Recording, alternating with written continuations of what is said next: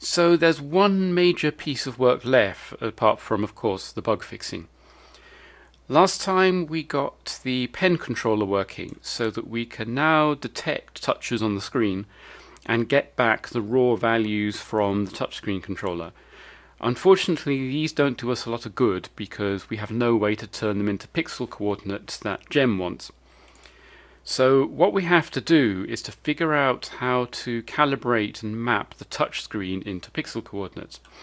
Now, this is actually pretty hard, but luckily Cypress has this handy document which goes into all the physics and all the maths and eventually comes up with this convenient page full of formulae and, rather more usefully, this sample code. So what this is there's a routine here which converts the touchscreen controller values into pixel coordinates, and there's this routine here that calculates the vector of coefficients, that C index here, that this routine needs. So what we're going to have to do is to integrate this code into our pen controller stuff, so that when something happens we can read the touchscreen, turn it into pixel coordinates and pass it to GEM.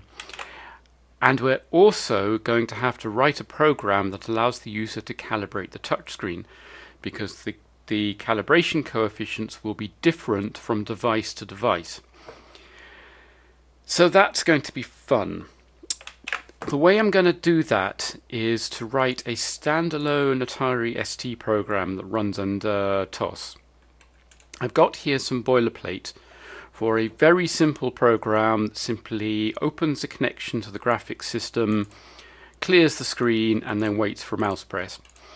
It turns out that Atari TOS has quite a sophisticated abstract graphics system called VDI.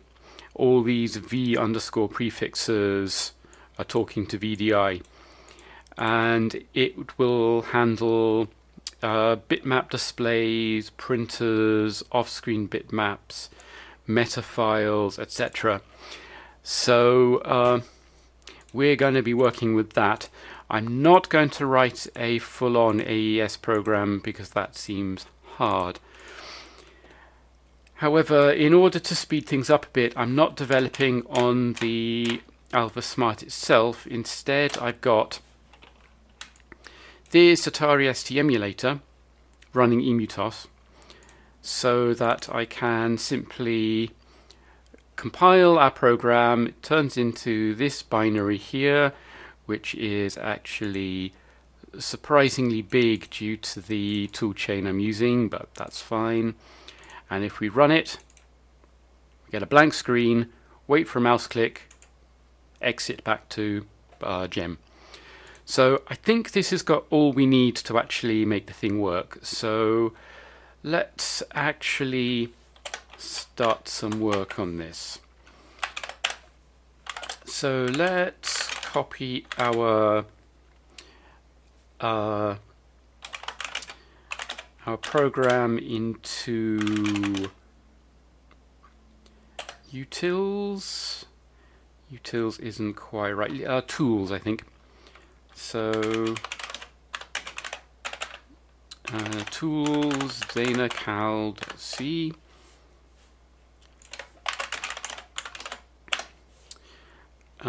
Here is the command line needed to actually build the thing. It uses the Atari Mint toolchain. This is why the binaries are so big. There's quite a lot of Mint POSIX emulation code that we're not using. Luckily, the binaries it makes are still compatible with TOS. There's a GEM library that is actually a third-party thing. It's not part of emuTOS. And we just compile the program into a PRG, copy it into our Atari ST hard disk image, and we're done. So let's just alter that a little. Dana cal.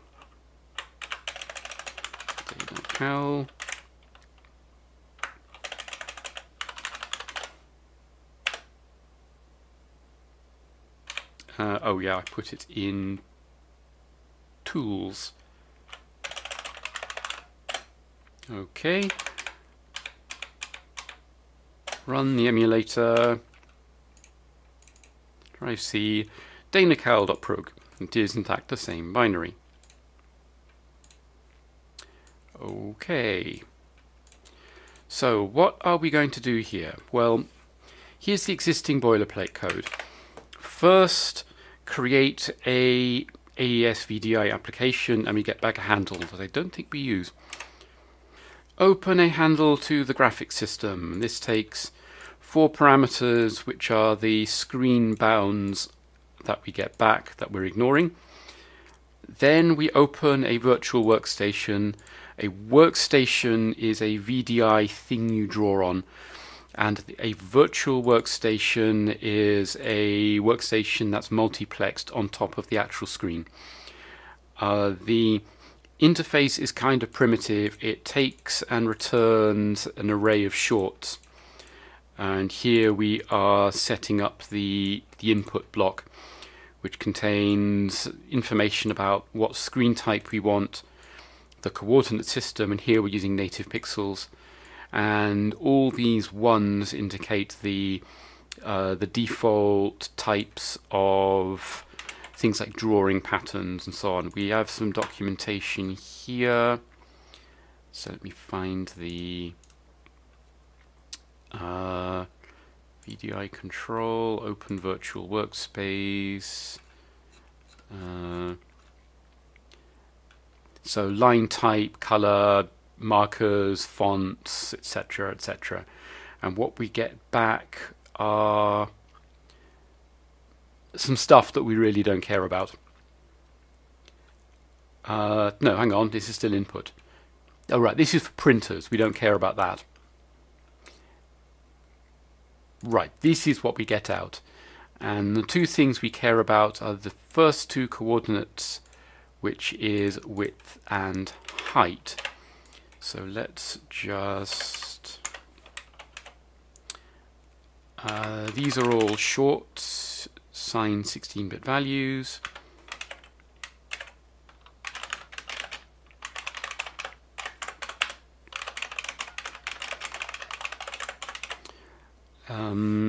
We don't care about any of this. We might care about things like character sizes. Don't think those are returned actually. Oh, here we go. Now that's minimum and maximum. No, I don't think we care about that. These 2 lines of code are where we actually draw on the screen. First we turn the mouse pointer off.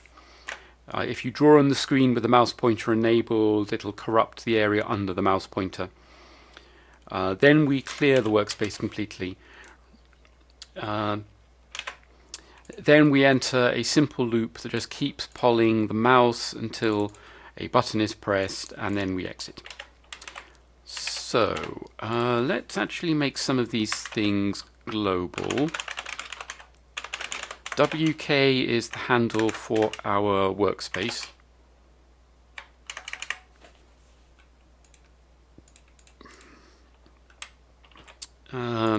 And let's try and draw a line. So VDI do we want the graphics library?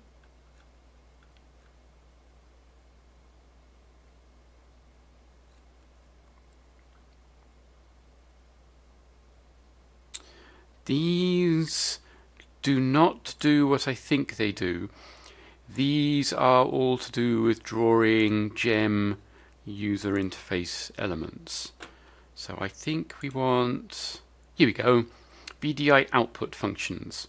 And I believe not all of these are available out of the box. We might need to load extra modules to make things like ellipses work, but luckily we don't care about any of them. All we want is to draw a line.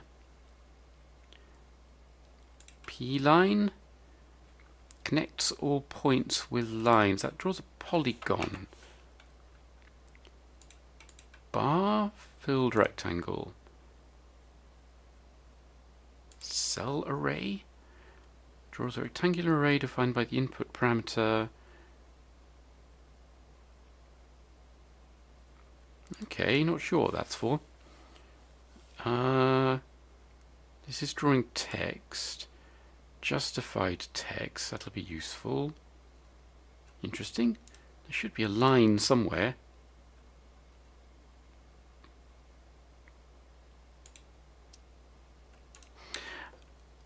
Oh, I think I know where the line stuff is.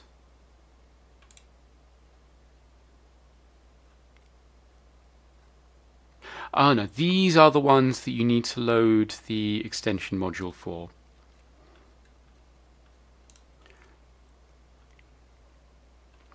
So there's the line A interface. This uses virtual opcodes to allow a program to do things without having to go to the trap interface. And I have a bit of a feeling that lines are in there. Unless you're supposed to do it with this.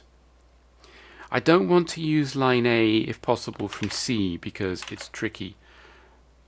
But I think... yeah, let's just try this. Let's make a helper.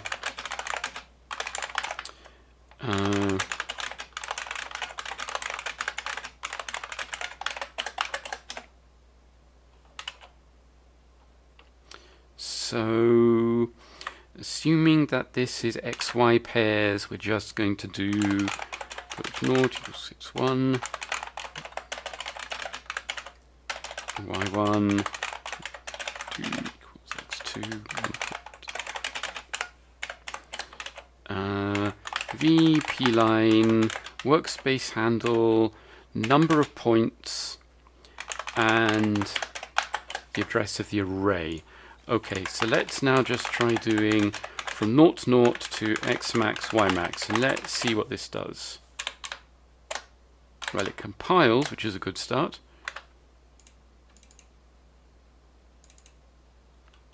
Hooray, we have a line. Excellent. So, what we are going to do is, if I find that that document, this will actually calibrate any 3 points, provided you can give it the pixel coordinates and the touchscreen values. But it works best if the points are arranged approximately like this, so that you end up having 10% of the screen margin on all sides. The PalmOS's own calibrator wants a point there and a point there and then a point in the middle. I think it's actually doing 2-point calibration, but we're going to follow the instructions here. So we need to calculate where our 3 points are. And we are going to so the screen X's 3 and touchscreen X's 3. So this is going to be first point, 10% of the X and 10% of the Y. Second point, 50% of the X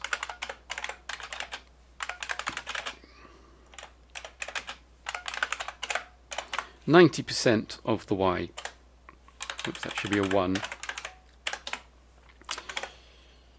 Third point. 90% of the X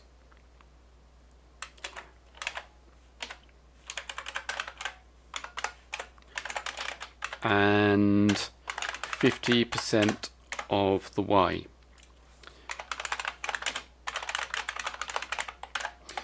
And we are going to create a helper that draws a touchable crosshair at the location given.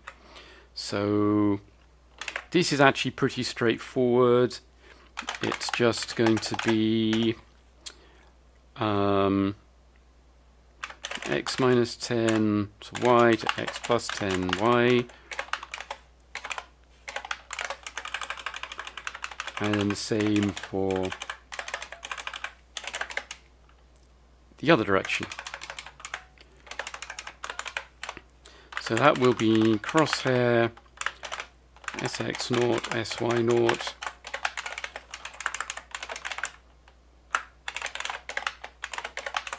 like this.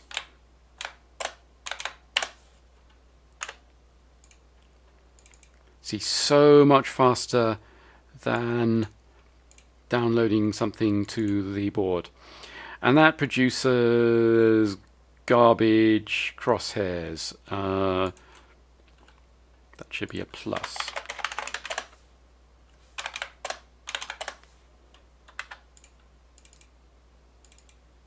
Okay, so we have some crosshairs.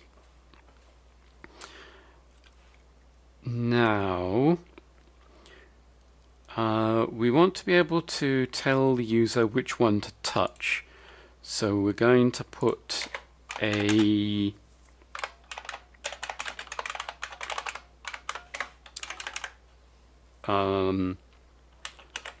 another parameter on, which, if I can find my documentation again, is here. Can we draw? Yes, draws an unfilled rectangle with rounded corners. And I'm guessing this is 2 coordinates.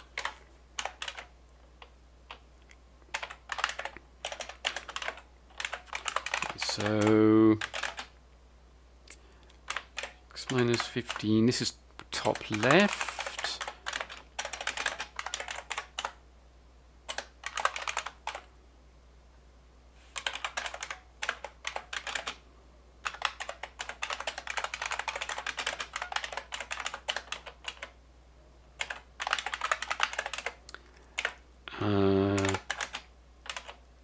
And the points is input, and this shall be true, false, false.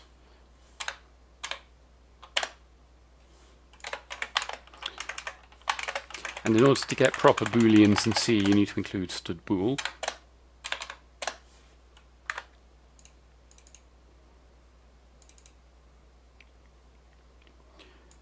Okay, that is pretty much what we want, although I have forgotten to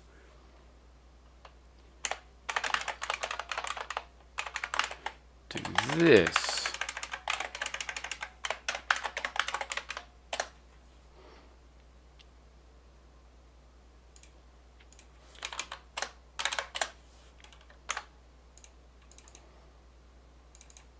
Okay, so one of them is now highlighted, and that's quite a nice rounded rectangle, to be honest.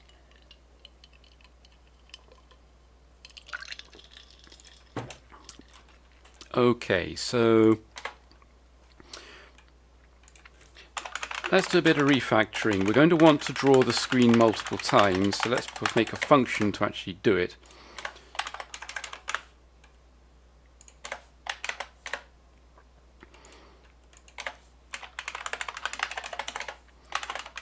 Like so.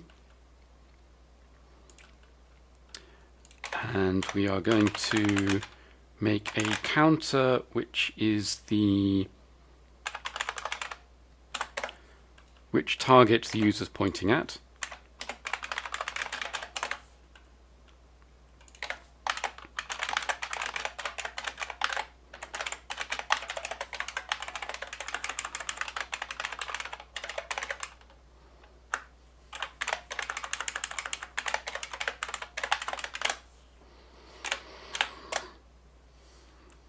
Okay. And we want assert equals C99 in order to get the nice for loop structure.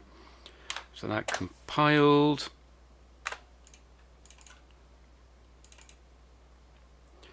Okay. It'd be also nice to have a message. So let's figure out how to draw text. I'm betting we want this one. Oh no, this does justified text. I thought this would allow centered text.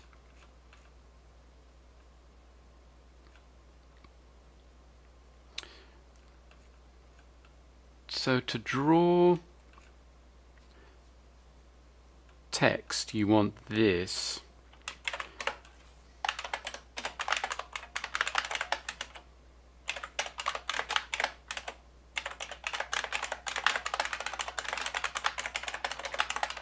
In the default font.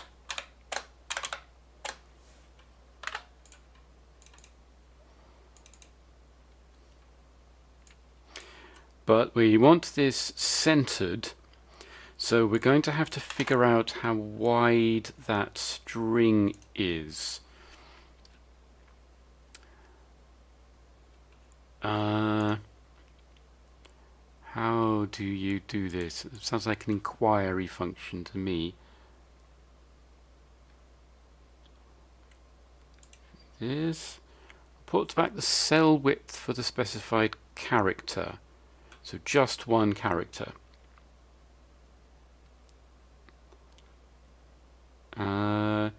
Extent returns the minimal bounding box of the string. Okay, so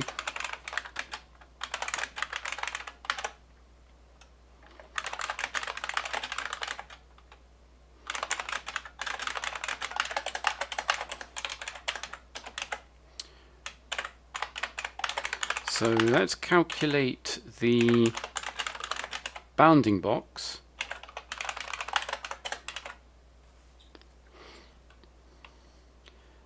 And we should get in the output array the size, and the string is in the first quadrant.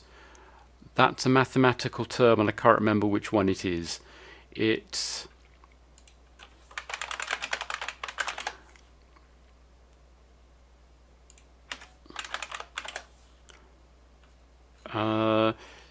go coordinates. Oh, this is the BBC bite-sized stuff. This is not really what I was looking for, but it'll do. So given a set of crosshairs, you can divide the does it have a proper set of crosshairs? It does not. Given a set of crosshairs, you get 4 zones, which are quadrants, and they have, here we go, and they have characteristic names. So the first quadrant is here. This means that the text will have its bottom left corner at 0, 0. And so we are looking for the other coordinate will contain the width and the height.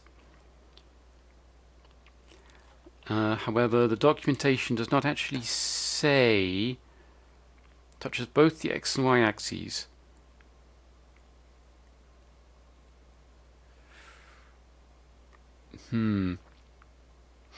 Yeah, because it's possible that the 2 coordinates given are in fact here and here.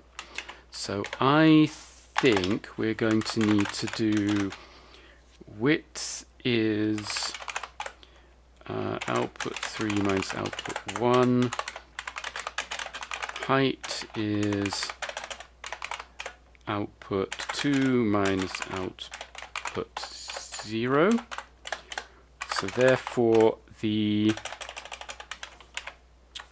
want to draw our text at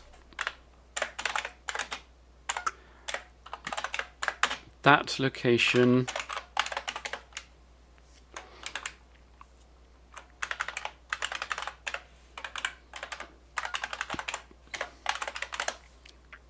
So let's try that.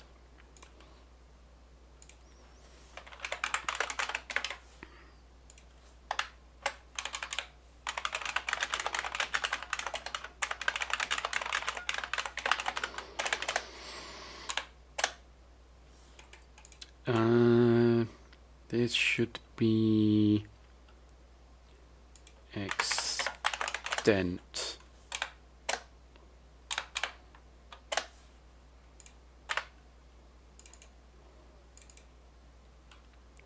Okay, well, it has abjectly failed to center a line of text, unfortunately.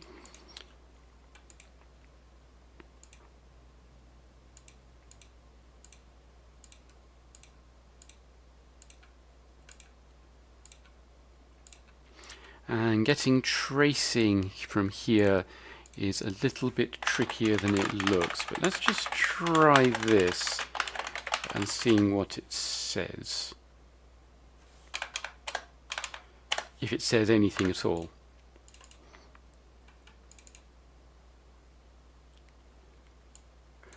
Yeah, the console's just vanished off somewhere. We might be able to use beacon out, but honestly I'm not sure if this particular library's got it. That will send text to the BIOS, where it should come out somewhere useful. Okay, we're going to have to do this the hard way. Printf.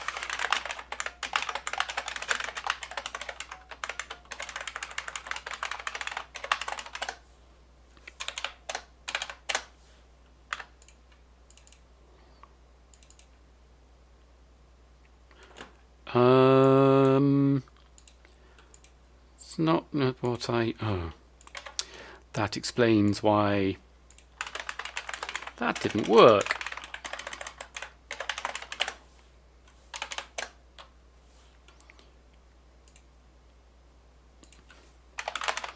Let's just change this function prototype to be the same as the other texturing functions. Okay, so that's width and height. Honestly, that's not what I expected from the width.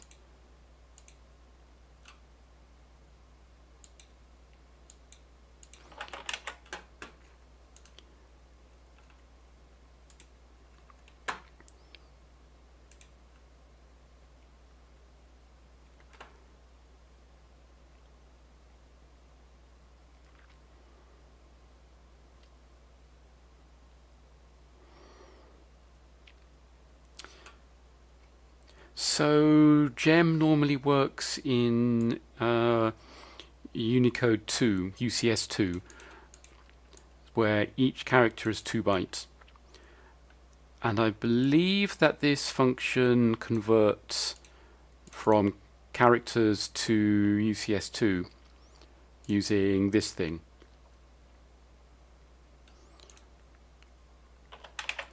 But why are we getting a width of 0?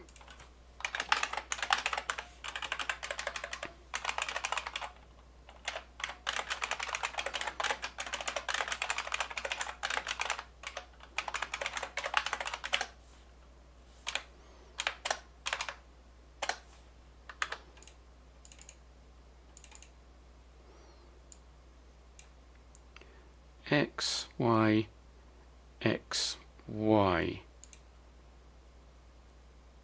Not 1, 2. Well, for a start, I've got my width and my height the wrong way around.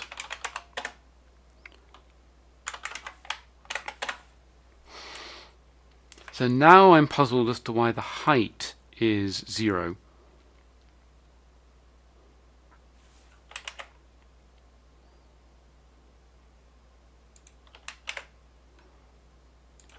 However, at least this should now be centering our text.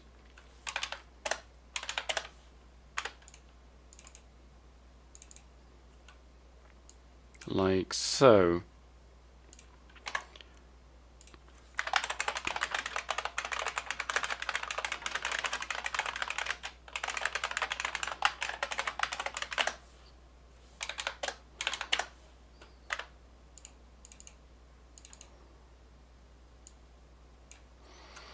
So the idea is the user will then touch here, and, well, here, and here, and that will then calculate the calibration coefficients. Okay, so to actually do the calibration, what we're going to do is we simply spin waiting for a mouse touch.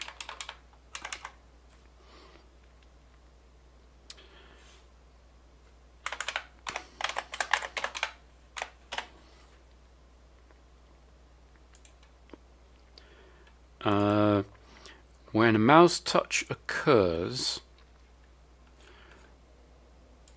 we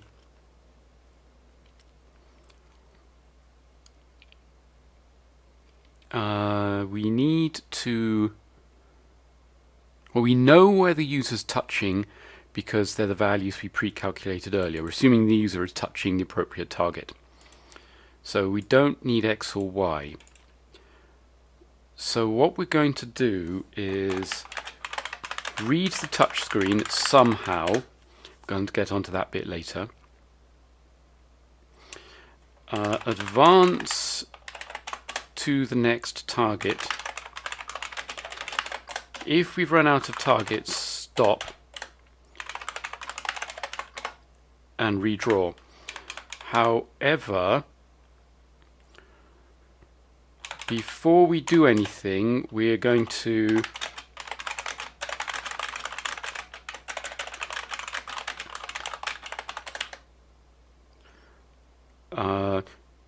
wait for the user to lift the stylus up again.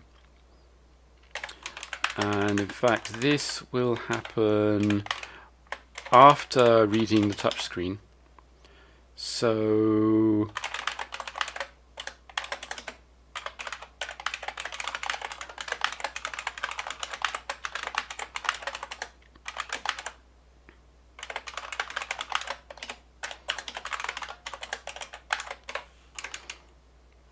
like so. So let's run this.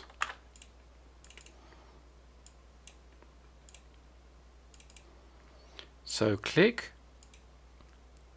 Then it moves on to the next target. Click, click, and the program exits. Okay. This is actually proceeding more quickly than I thought, and we may have to move on to the next stage of testing more quickly. Anyway, once we've got to this point, we now have an array containing screen coordinates and touch coordinates. So we need to calculate the coefficients and then program the touchscreen. So we go to our datasheet. The coefficients are signed longs. So this is our code. Can I copy this? Apparently I can't, at least not with this tool.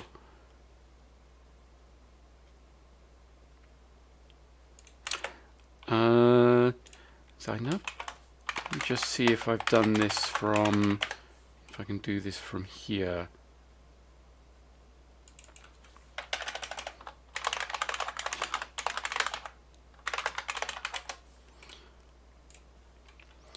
The Chrome PDF viewer is slow and really annoying, but it's got a few nice features. Yes, and this is one of them.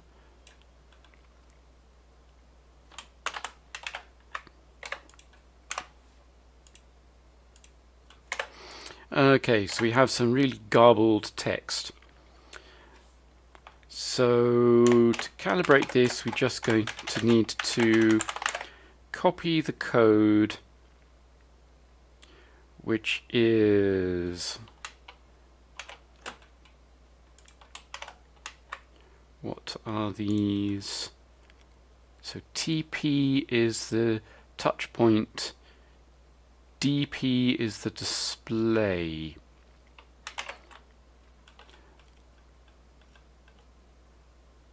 Okay, so TP arrow X is TX. TP arrow Y is TY.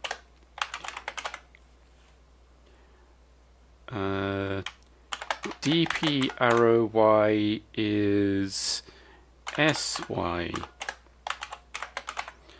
And DP arrow X is SX.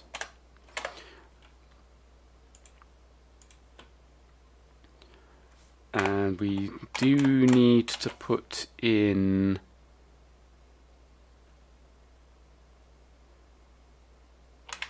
indexes to everything.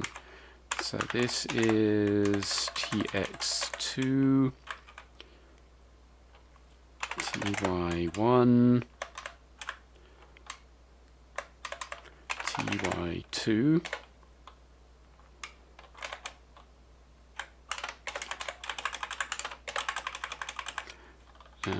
TX1. Hang on, it's worth doing this. TP plus 2 arrow X is TX2.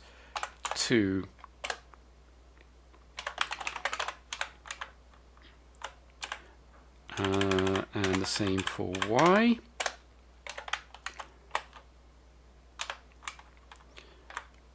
Plus 1, TY1. Same for X. Let's do same for D.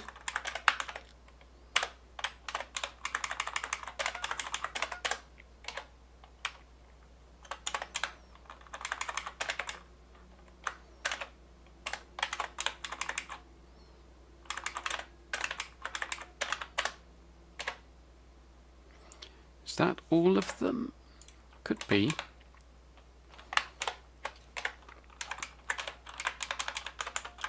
So this is C index becomes C.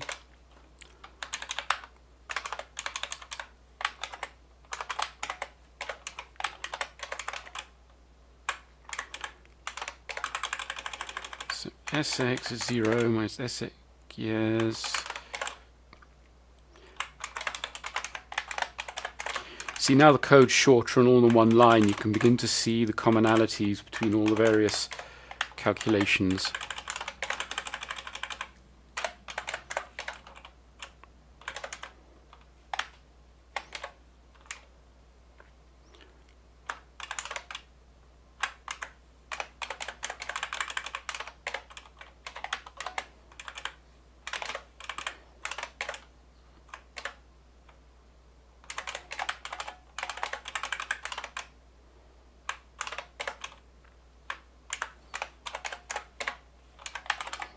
And I'm very glad I wanted to understand this.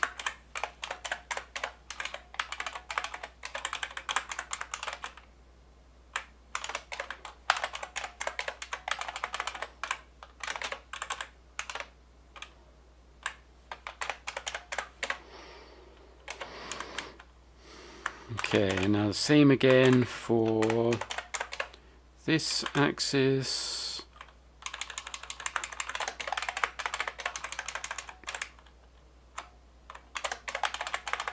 Now actually this is smaller and much simpler code.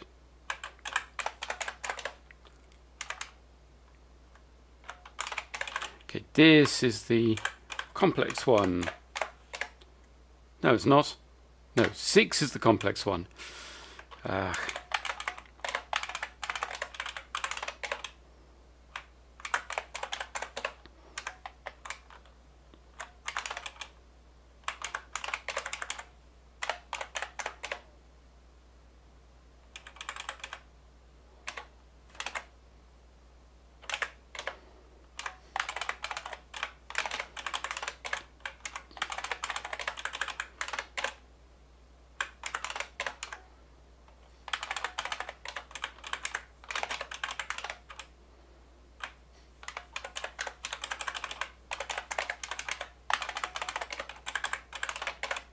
This could probably be cleaned up if the touch coordinates were all in longs rather than shorts. I wonder if that's worth doing. Probably. Okay, that compiles. Yeah, let's change these. So then I can simply go through this and remove all of those. Right, these are actually, there are bracketed expressions in these which now become much more obvious. So I can put these in the right place.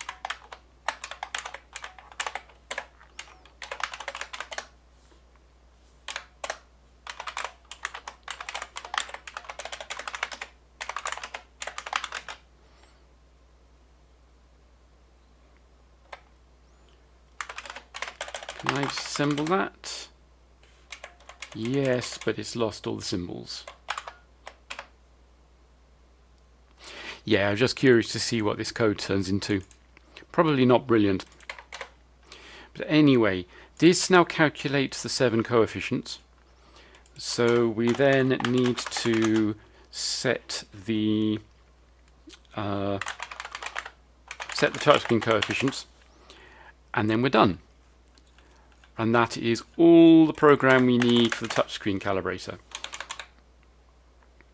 And this will turn into, once compiled with a smaller toolchain, a very small program that you can just stick in your auto folder and it will get automatically executed on system startup. So click, click, and it's done. However, we do need a way to be able to read the raw value from the touchscreen without going through the calibration layer, and to set the coefficient vectors. And the way we do this is by adding a system call to the BIOS. And there's a BIOS layer and an XBIOS layer. And apparently the XBIOS layer is where you're supposed to put it. And here is the lookup table for them.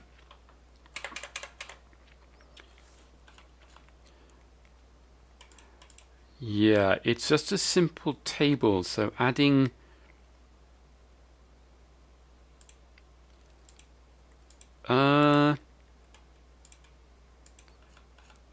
no, actually we can use this vec thing. I think we can. No, we can't. Okay, I was hoping that this would be a two-way lookup table where you could give it the vector number and a callback. But actually, this is only used for debugging. Right, that's annoying.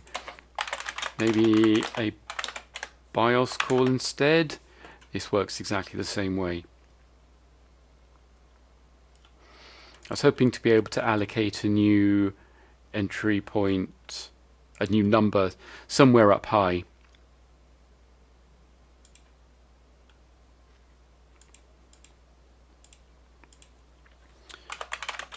Where is that array used from?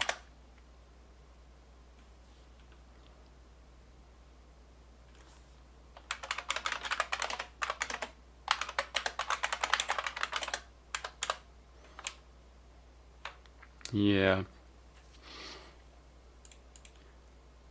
BIOS, XBIOS appears to be doing the work given the, and it gets passed in the number of entry points and the table of vectors. And then this is the code that goes and looks it up. Blast. So if I were going to add more, they would need to be at the bottom. And I bet that something's already using these. Let me go and look to see if I can find a table of XBIOS entry points.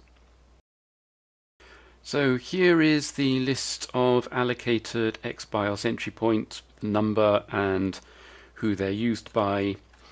And actually it looks like we're lucky because this block here that ends in 8D and is at the bottom of the emuTask table is here. And there is actually a gap until the next allocated one. So we will just claim 8E and 8F.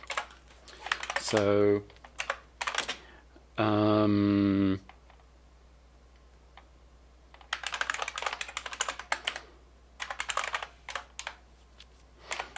think this is right.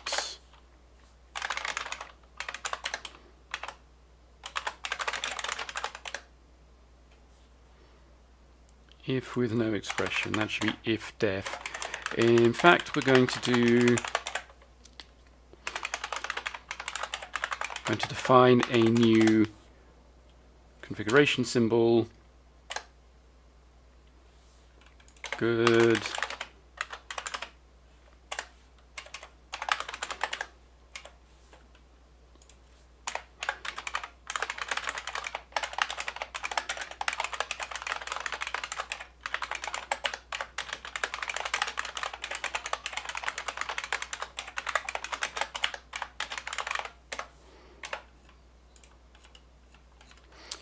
And now we want to put something down here.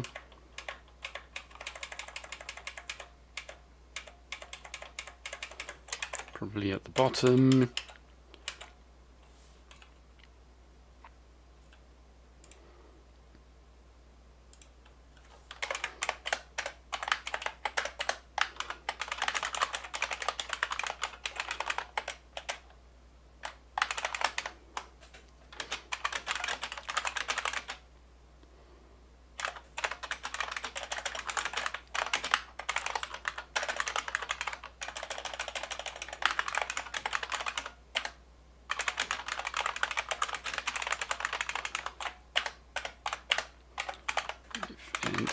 Conf with touchscreen XBIOS, define conf with touchscreen XBIOS 0 and if. Okay, and in xbios.c we want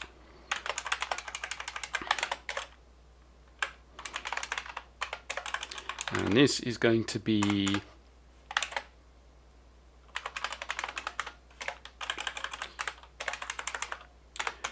raw read is going to pull the raw state of the touchscreen without going through the calibration layer, and calibrate is going to set the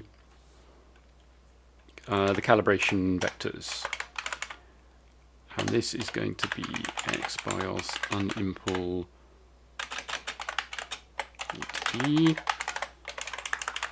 8F. Okay, and now up here,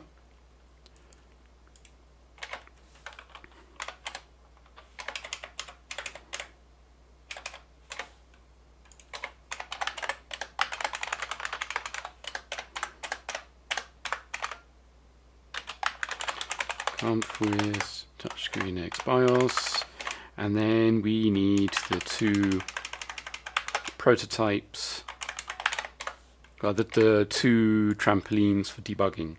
So it's going to be 80 and 8F, and our values are going to be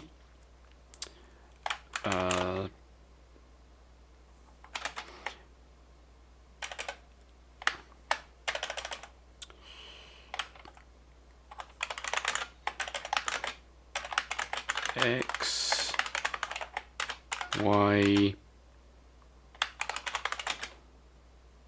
state.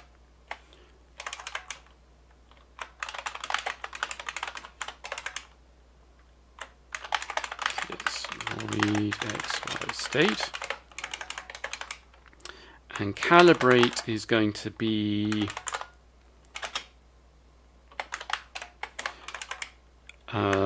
a pointer to our 7 vectors. Calibrate.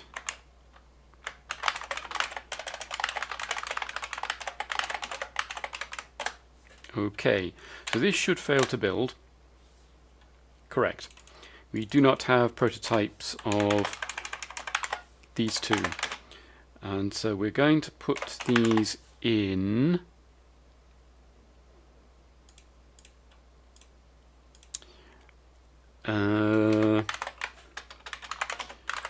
here, I think. No. Do we need a new touchscreen header? I'd rather not. Mouse.h will do.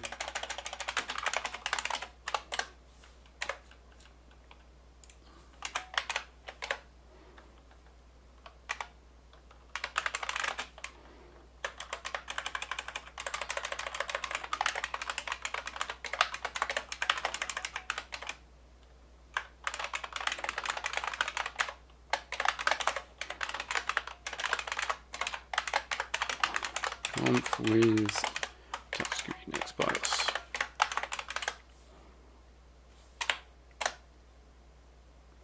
Okay, and that now fails to build because we do not have implementations of these.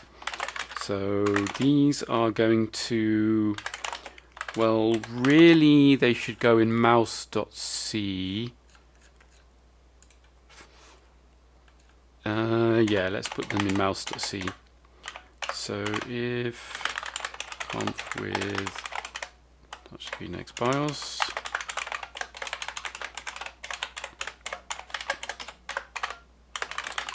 machine Dana,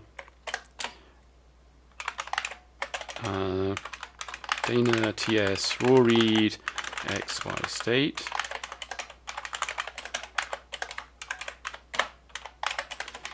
if def machine Dana TS calibrate C. Okay, and now this will fail to compile because we don't have these. So let's go back to mouse.h, copy these, go to here. Where are we going to put the touchscreen stuff? Next to here, probably. Oh yeah, so these need to go in here.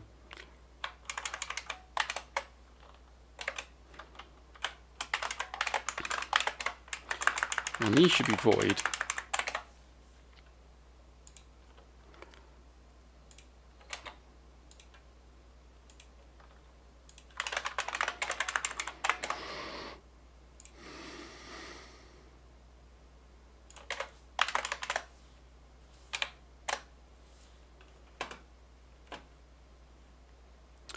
And now we need to update these because we changed the prototype.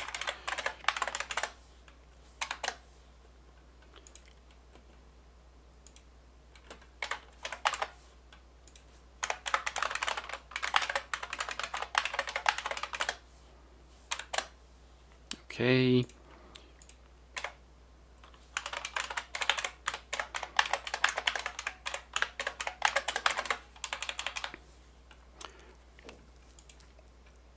Alright, so what this is going to be doing is just this, essentially.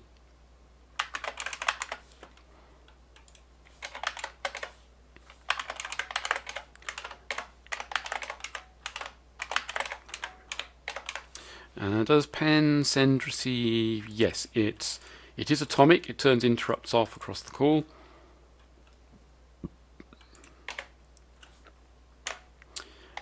And this is going to be PF data and whatever pin this was connected to. I forgot to note down which it was, or did I? Pen interrupt. Good.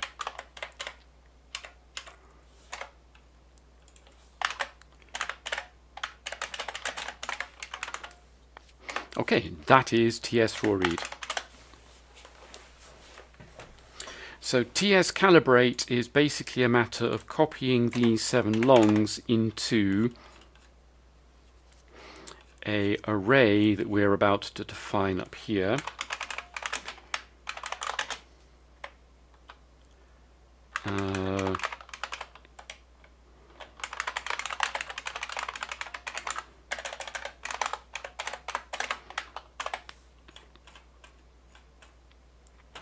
So this is just going to be int I, it's not, so it's 7.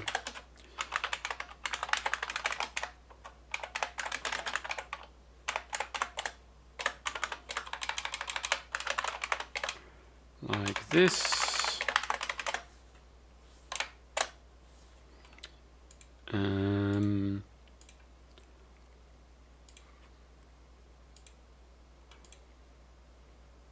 No previous prototype for Dana TS raw read, Dana TS calibrate.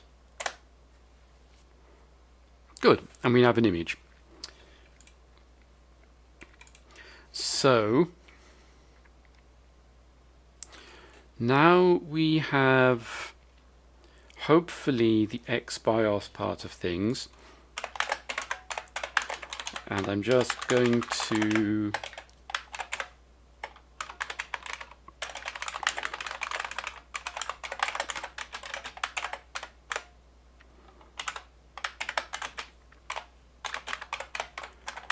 so this is not actually using the calibration vector for anything, but it should give us something to test with. Okay, so now if we go back to the calibration, here we need to call raw read, which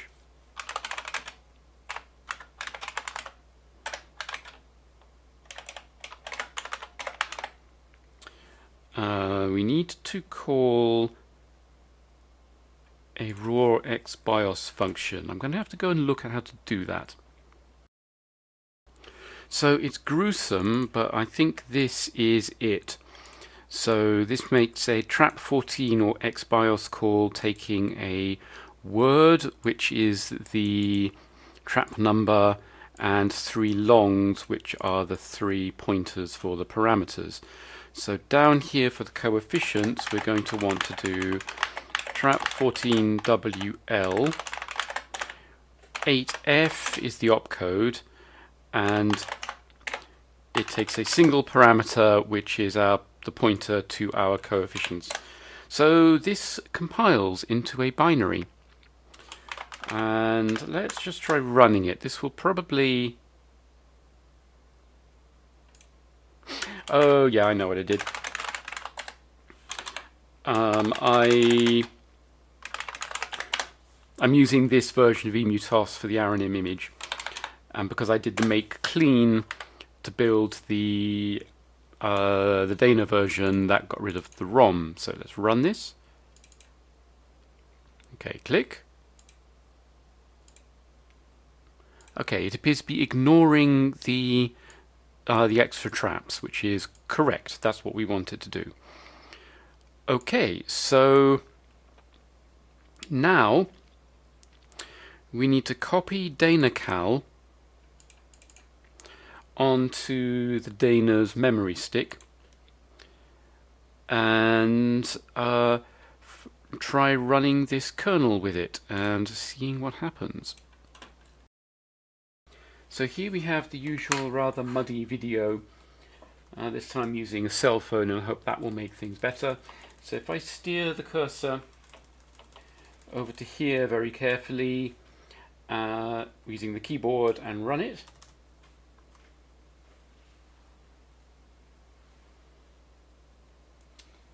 good, good.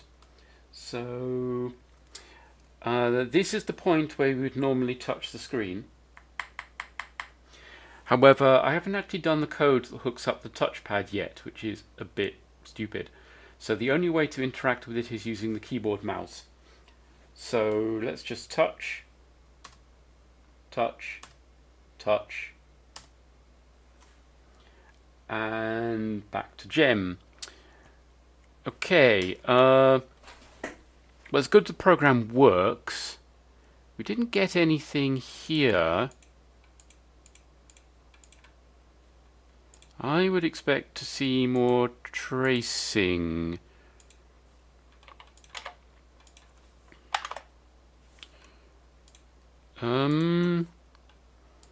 So this should be set correctly. It should have hit TS raw read 3 times. Although there's no tracing there yet. It should have hit TS calibrate, which should have gone to here, which should have called Dana TS calibrate.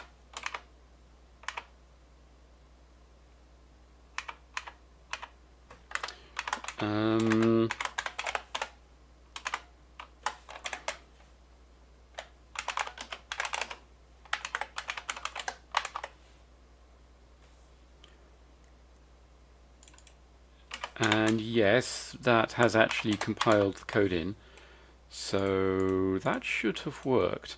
And then Dana TS calibrate should have gone to here. So we should have seen something come out.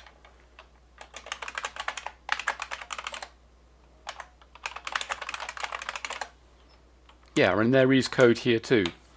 I can see it calling kprintf, so that should have worked.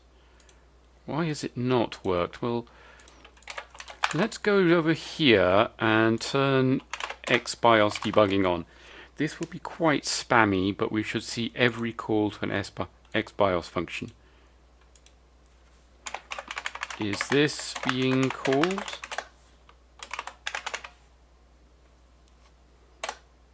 Yes, it is. Okay, well, before we do that, let's just do the other half of the keyboard stuff. Now, we have to poll the touchscreen. So every timer tick,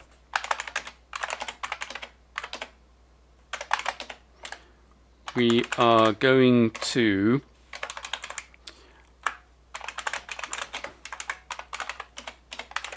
Dana poll touchscreen. So Dana poll keyboard, Dana poll touchscreen.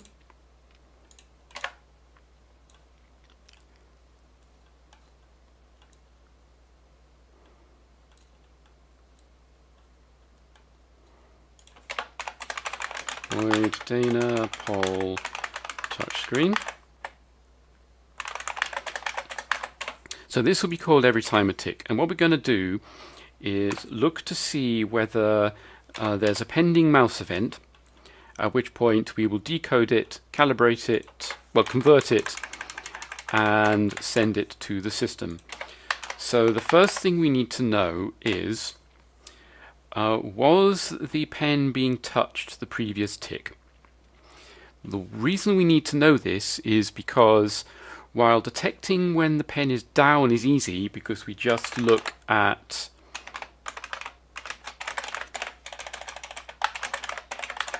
the pen interrupt, when the pen comes off the screen we stop getting interrupts, and we still need to send one more event with the mouse button up. And to do this we need to keep track of whether the previous touch was pressed. So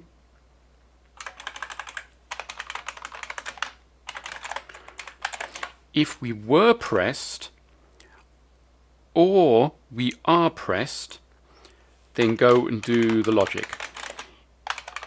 At the end of the logic, detect to see whether we were pressed. Sorry, detect to see whether we are pressed. So we now need to fetch the X and Y from the controller. We are then going to do the mapping, and we're just going to do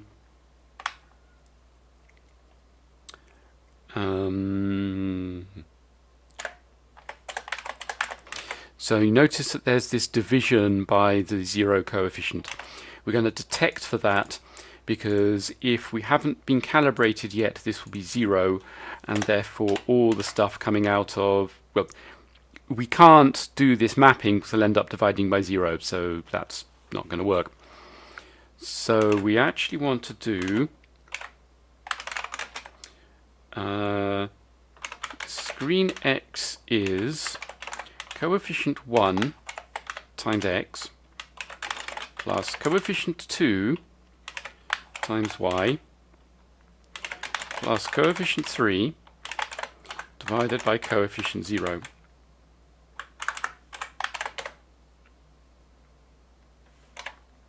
In fact, let's do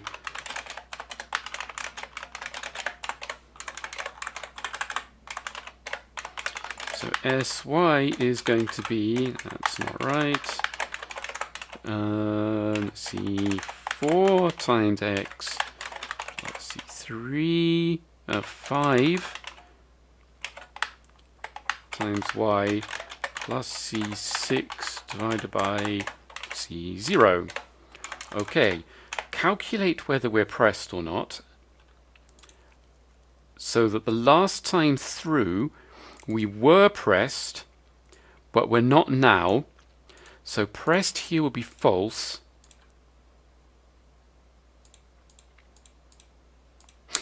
But of course, as soon as the pen comes up, the value from the touch screen is incorrect. So we're actually going to want to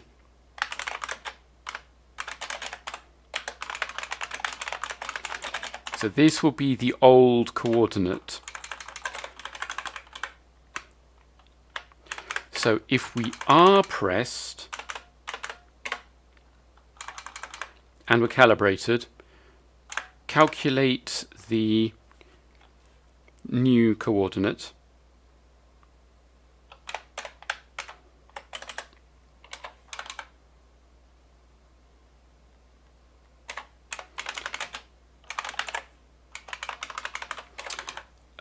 And pressed will therefore be true. If we were pressed, but we're not now, then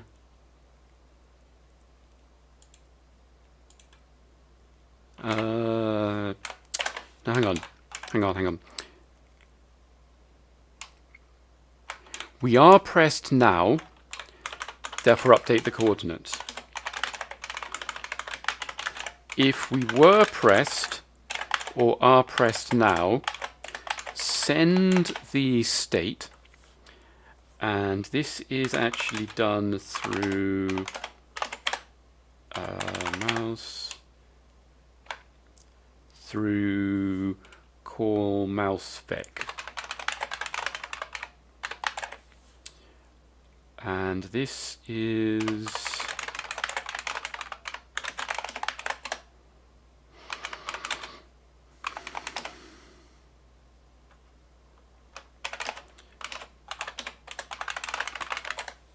so this is a packet of bytes.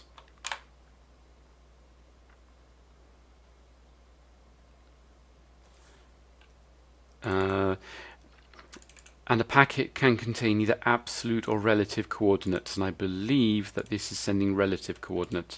So let's go and try and find someone who's doing absolute.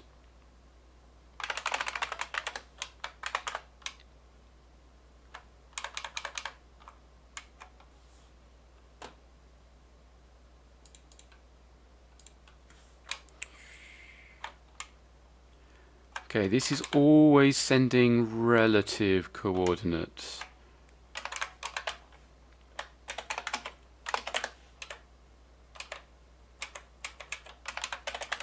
I wonder if we can do this. So, mouse rel pos report.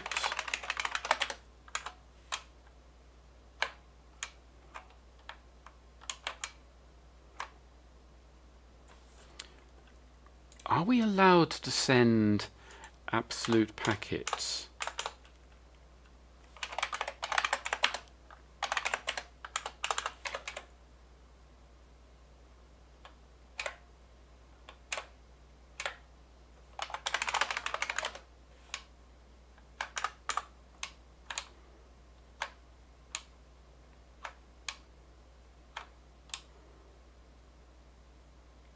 So this is sending relative coordinates.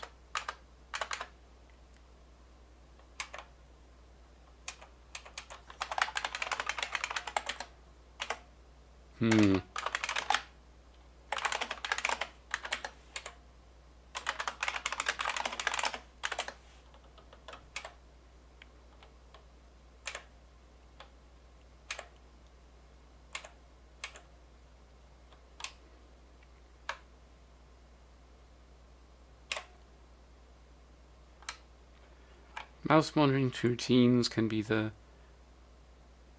can return relative or absolute packets.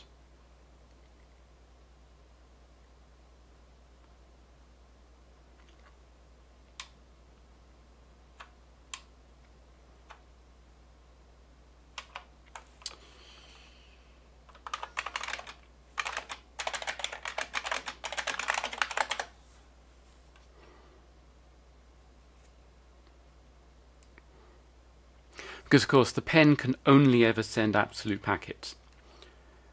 We can fake relative packets, but only if we know where the pen currently is. I'm going to have to go and look something up, I think. So here's what an absolute packet looks like. It's an F7 followed by a byte for the buttons, followed by X and Y. The actual button reporting is a little bit more complicated than it looks, because we need to track the new state as in the old state. So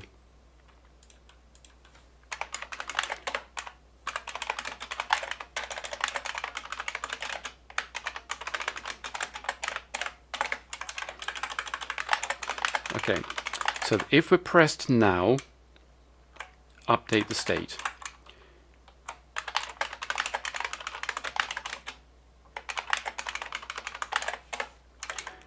If we were pressed,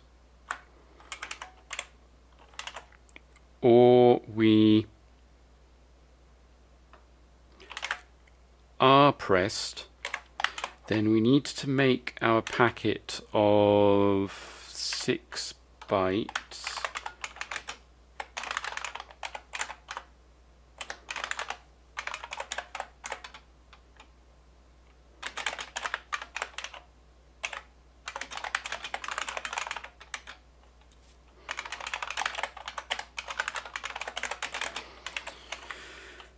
Um,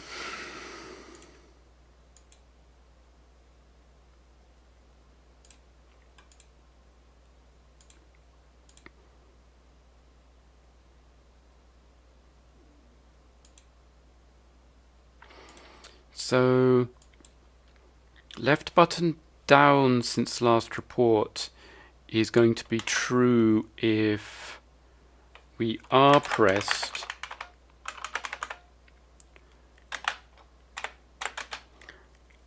and we weren't pressed.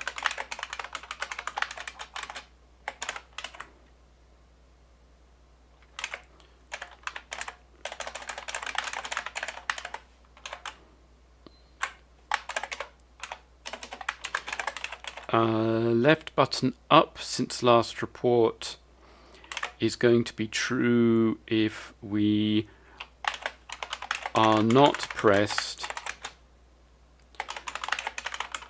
and we were pressed.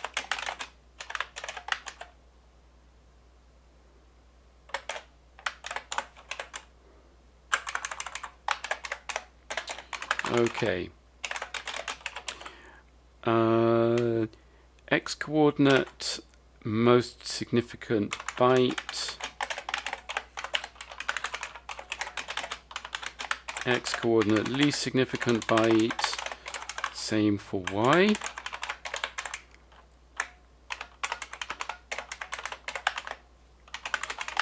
Send. Okay, and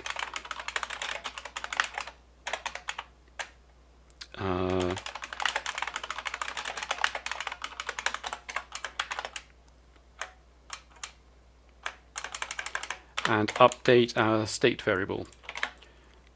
Okay, I think that will do it. Does not build. Oh yes, this doesn't want std bool booleans. It wants Atari ST style booleans.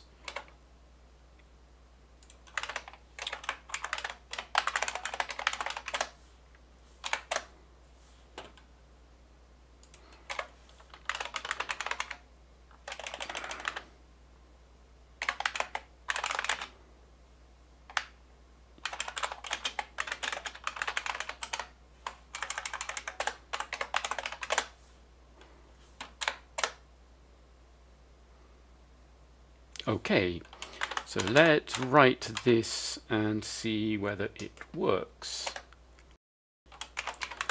Okay, and run. Doesn't start up immediately because there is now a decompression stage to make uploads faster. Okay, drive C.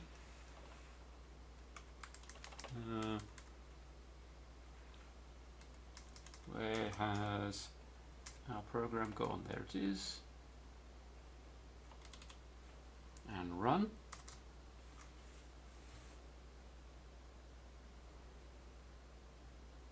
Okay, touch the target.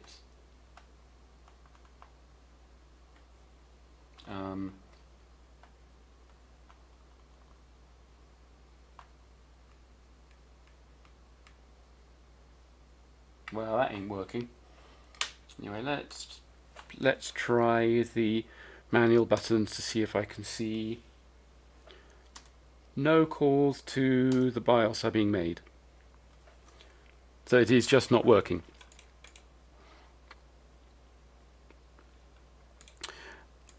I wonder why.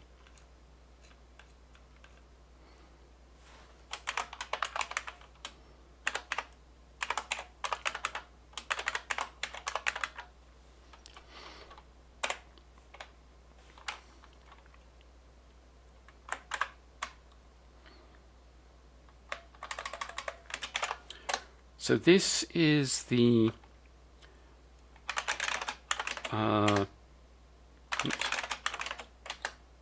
this is our program. I think I put debug information in.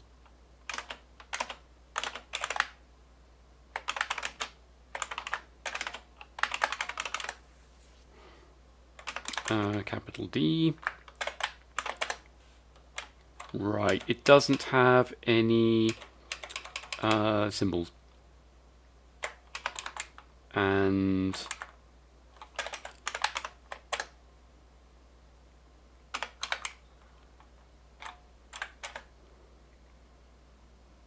yes.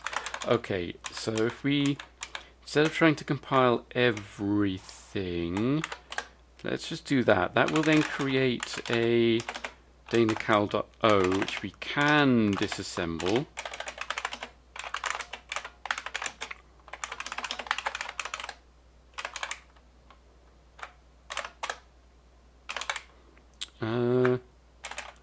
D?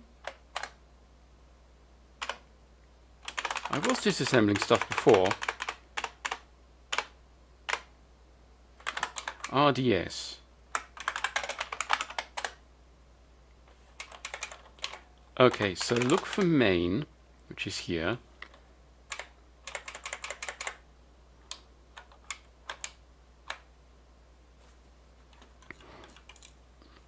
So trap 14WL.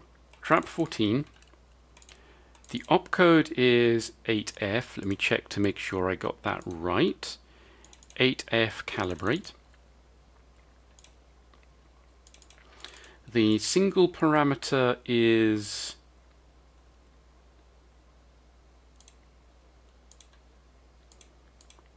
an address. So why is that using the data register? Yes, C, it should be a pointer.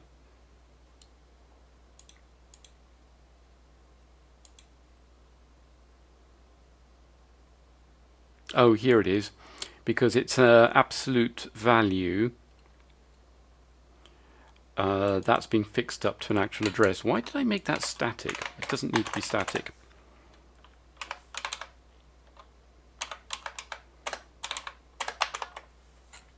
There we go. Better code.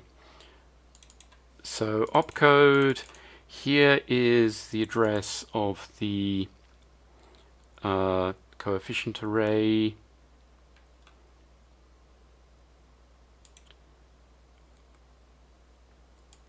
Here it is clearing lots of stuff.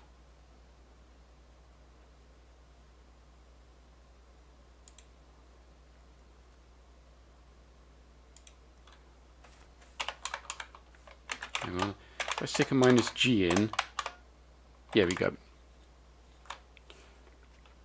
So every single one of these calculations has turned into a clear operation.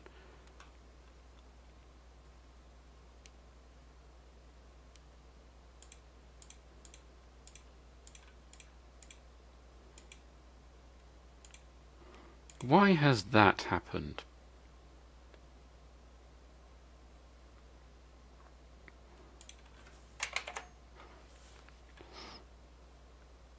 So SX, SY, TX and TY are all longs.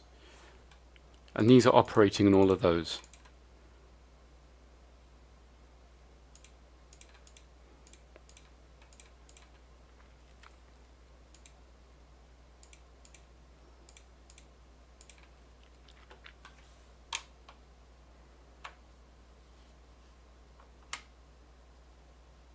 Ah, well, for a start, this should be a 7.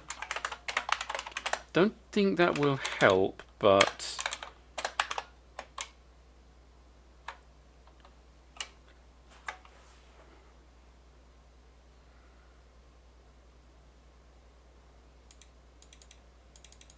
still not generating any code. So the reason it's doing this is because the compilers figured out somehow that none of these values are being set, which they're not, because I forgot to set them up here. So this is actually going to be touch X target, touch Y target.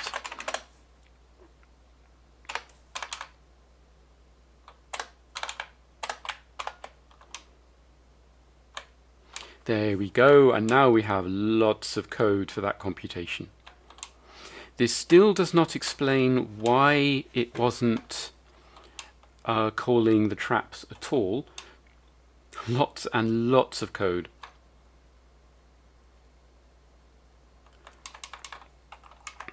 Yeah, lots of calls to multiply, as you would expect, because this thing does not have a reasonable hardware multiply. So at least we should now be generating the right coefficients, but it does not explain why it's not actually passing in the right value.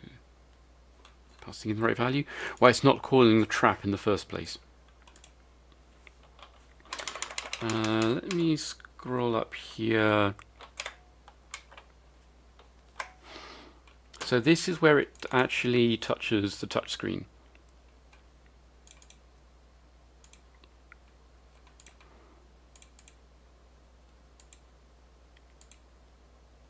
So we load target, we multiply it by 4 by doubling it twice.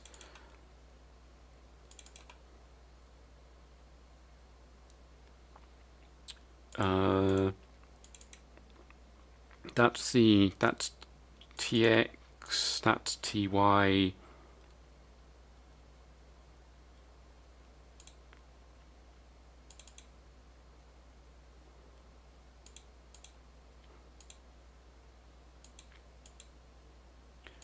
And yeah, we push the values. Okay, that should work too. 142 is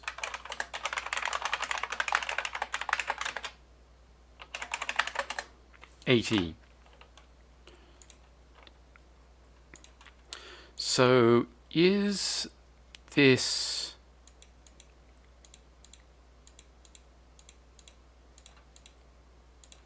wrong somehow? I don't think it could be.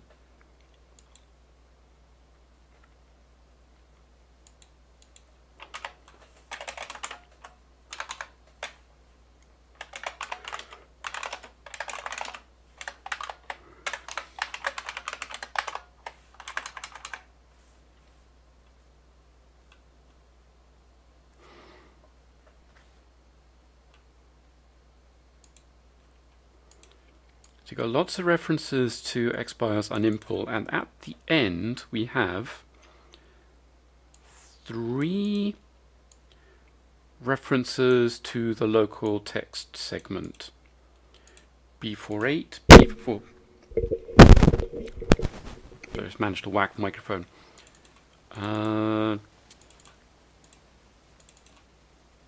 It doesn't say what they're referring to.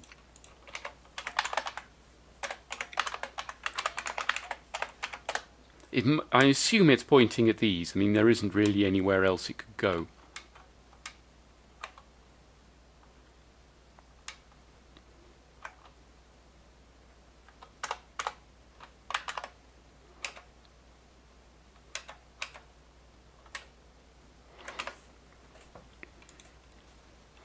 So my suspicion is that it's not actually calling the right thing at all. Now the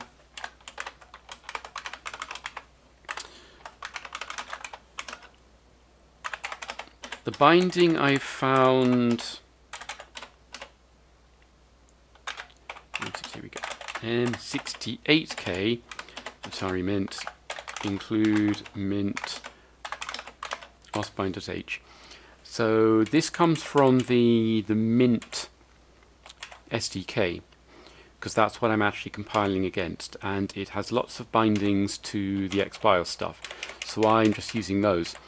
Now it's possible that the traps are different in Mint than they are in ordinary TOS. This would surprise me, but that would explain what we're seeing.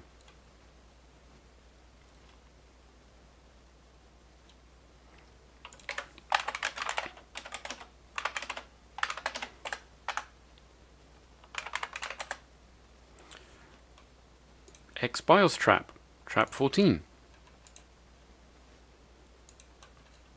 So it's falling into this code, BIOS x BIOS, after having set up the various vector tables and the number of entries.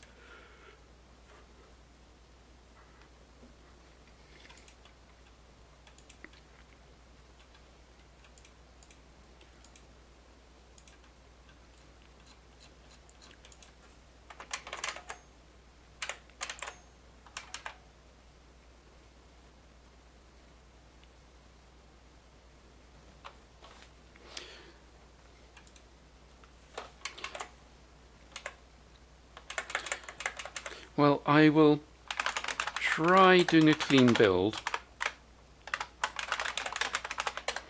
and also copy the new program and see what happens. Okay, let's try this. So it runs.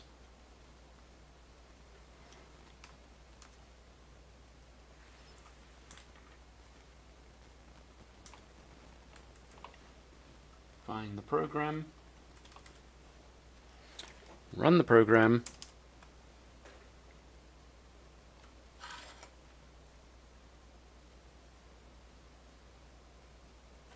okay, so press, no, let's try a mouse click, nope.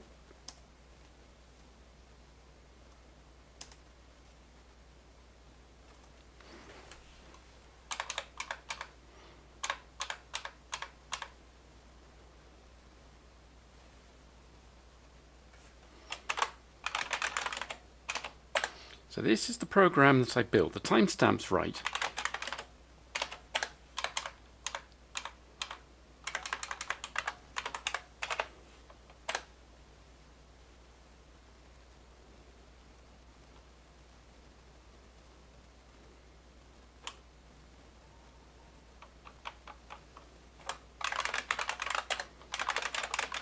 If I build the Aranim ROM, and this has got debug x BIOS enabled in it,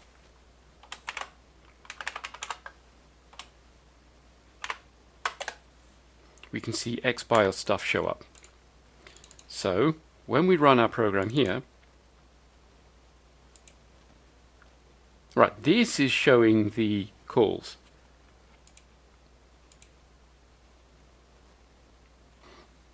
So this suggests that the program is right.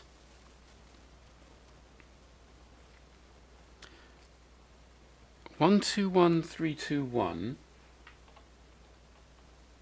So if I select it and do Control-I,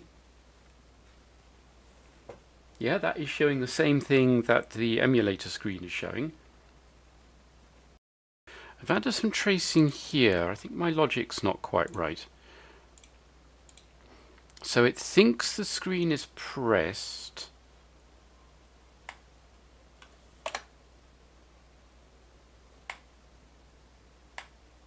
Ah, you see the red light? That indicates serial traffic.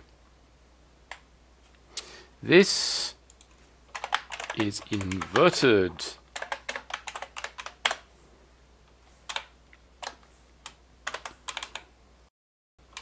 Okay, now we run it and see what happens. Okay, so if you touch the screen, now we get our tracing. Good.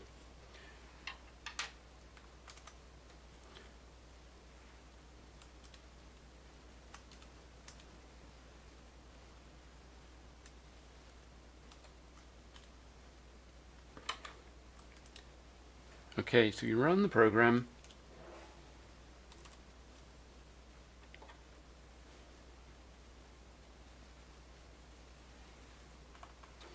Touch.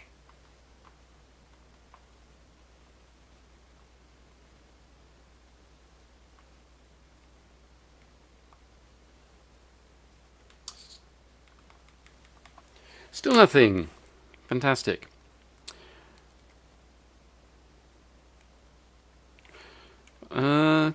So it's possible that the desktop of the VDI is only listening to relative mouse reports. Okay, anyway, let's try here. And nothing. So we were getting it from Aranim, but we're not getting it from emutos. But it's the same code compiled in the same way.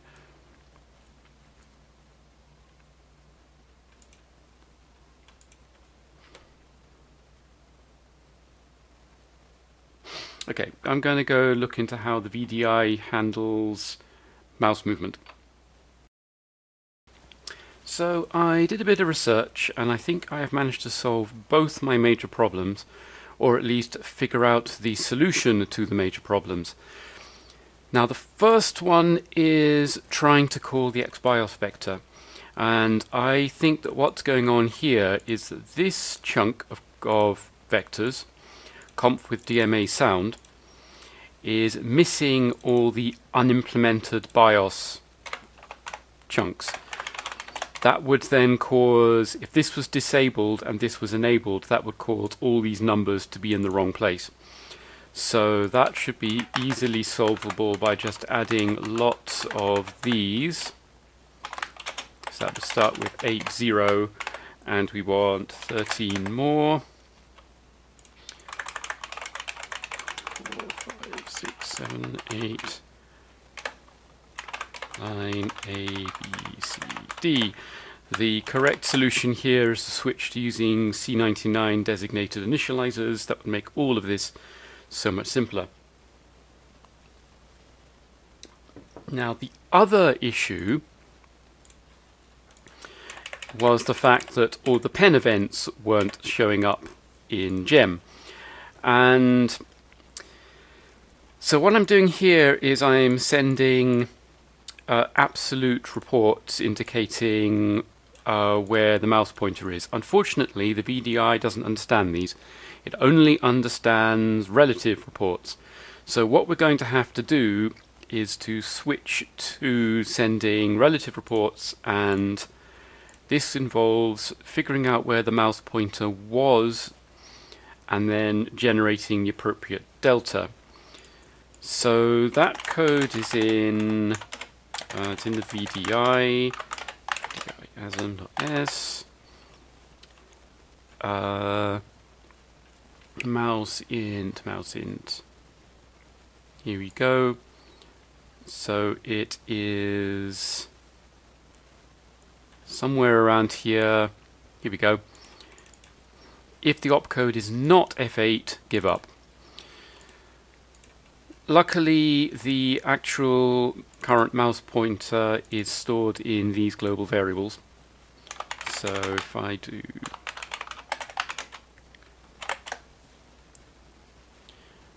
so we can see these are defined in the VDI. So if we go to here, this is a violation of layering, but never mind. VDI defs.h.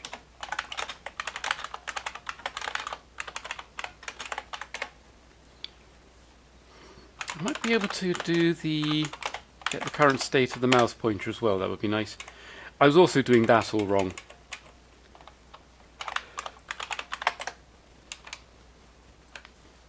Okay, X and Y, but no mouse pointer. Yeah, we'll just track that ourselves.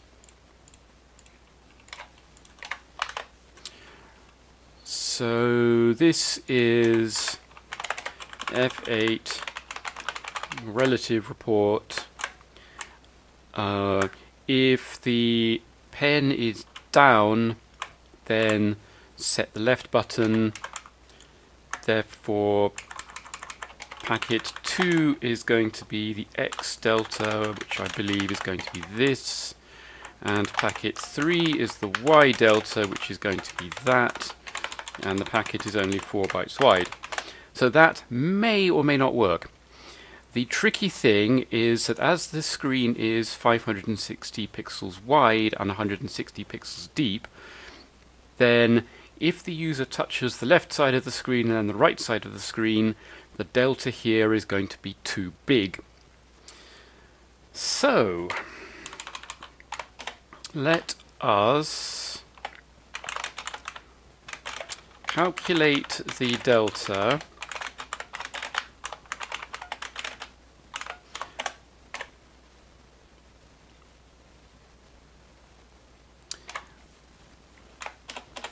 and let's see, while dx is not naught and dy is not naught, then we're going to repeatedly send deltas until something happens.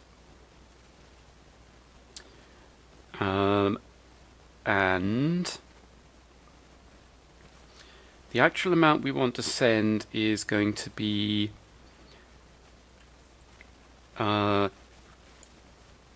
the maximum value that we're allowed to send, which is minus 127 to 128 for a signed byte. And actually, before I do that, I will just go and check. Yes. See, here it is reading a byte from the data packet, sign extending it to a word, and then adding it on to the existing coordinate.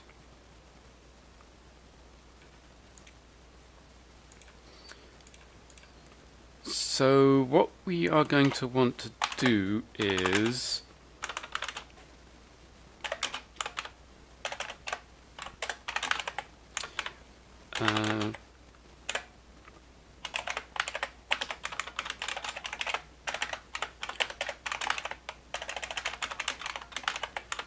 greater than, less than minus 128, greater than 127, ddx equals 127, else ddx equals dx. And then we do the same thing again for y.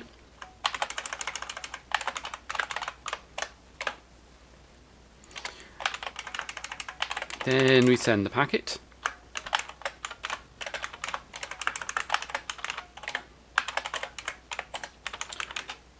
Then we subtract what we've sent and loop again. Now, this is still not quite right. This is slightly trickier than it appears. The reason why it's not right is that what we're sending here is we're setting the button depending on whether the screen is currently pressed. The issue is that if the user touches the left side of the screen and then touches the right side of the screen, the first time through the loop when we send the maximum possible delta, the button will be pressed. And then the second time through the loop, the button will still be pressed. So the effect will be that the user has just dragged the mouse pointer right very rapidly. So sending was pressed is actually more correct. But this will, of course, not have the button pressed at all. What we could do is use was pressed, and then once we finish the loop, we send yet another packet using is pressed and 0, 0. I mean, it's ugly.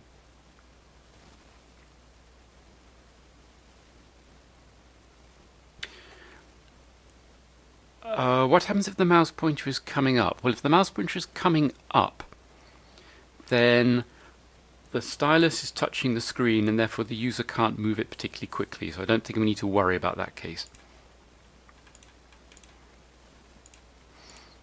So this is actually sending too many packets.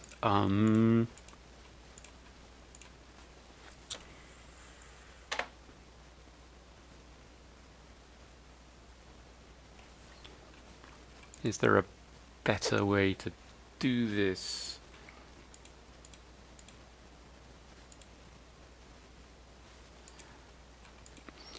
What we could do is use a flag variable to say whether we're going again. We know where we're going again because of these will be out of bounds. And then we can use the flag variable to decide whether the packet should be was or is here, so that on the last loop round, when we know that the delta is going to work, it's going to fit in a single mouse packet, then we use the current pressed state. The effect there is in the situation where the user is pressing the left and then the right side of the screens, the mouse pointer would be moved rapidly to the right, then the mouse button goes down.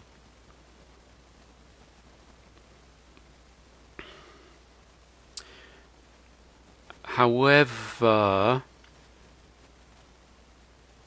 no, I don't like that either, because the first loop will be a move, the second loop will be a press, but the mouse pointer could still be moving very rapidly. So if you start at coordinate 0 and you touch at 560, which is the right side of the screen, so the mouse, we're going to get a move,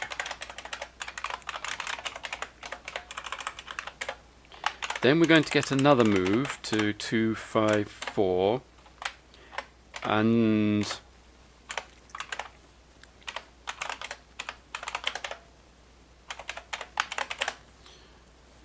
move to 381, move to 508,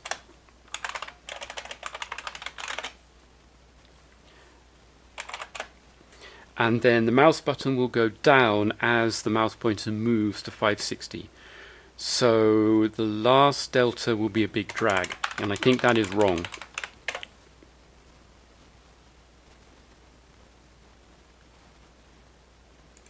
So this, I believe, is more correct.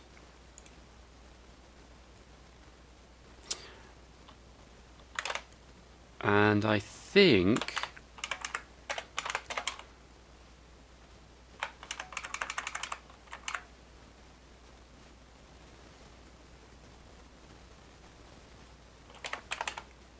no, let's leave it like that. So this will always be a move and a press. When dragging with the stylus down, this means that every move, every mouse motion will be a drag with the mouse down and then a 0 delta, which should be cheap. So, does this build? Apparently it does.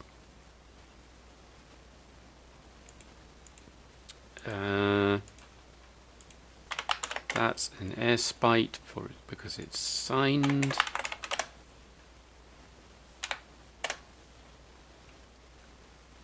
That's better. And let's send it and see what happens. Okay, and run. I'll optimistically grab the stylus.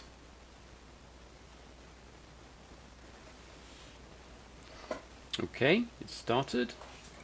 Find the program.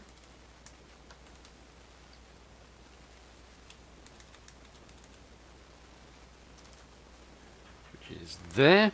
Okay. Touch.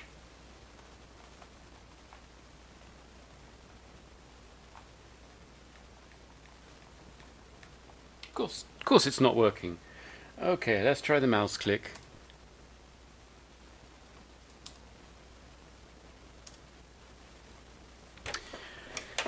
Fantastic. We're still not seeing the XBIOS calls come through.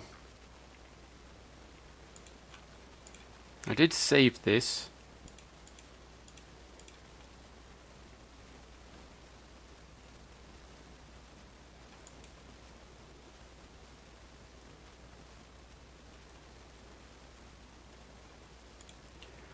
What's this?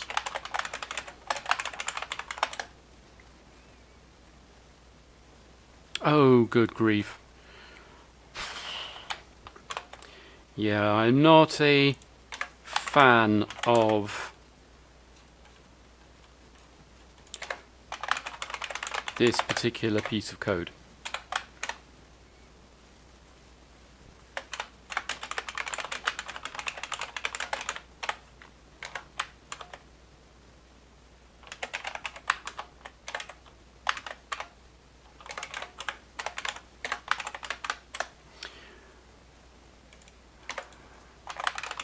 However,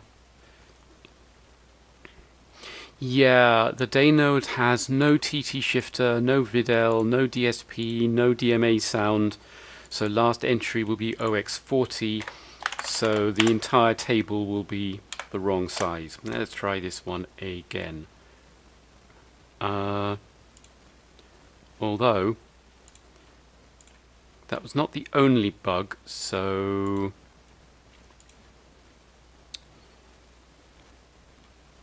let's just do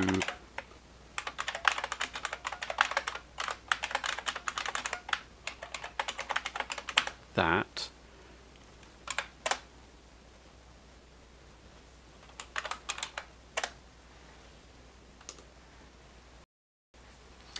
And let's see what happened now.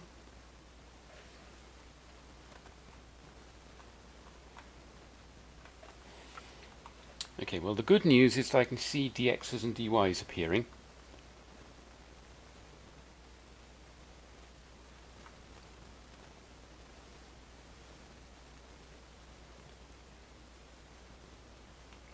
But the numbers very quickly went all the way up to the maximum possible, 560 by 159. Of course, it hasn't been calibrated yet, so SX and SY should be 0. We should still get an actual mouse touch.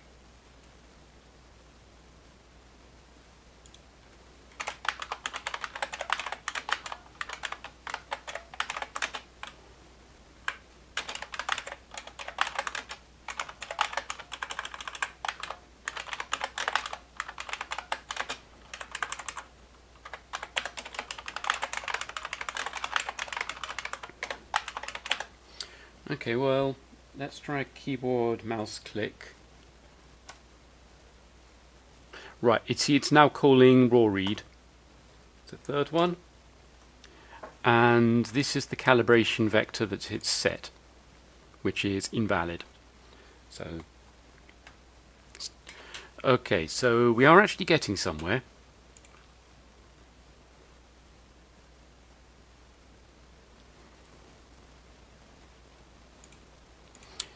Is this the right value for a left click?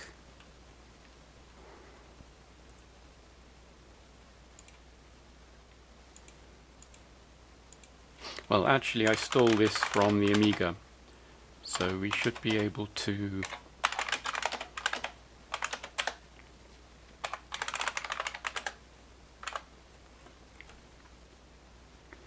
so button 1, the left button is 2. Hang on. Wait, that goes in the opcode byte?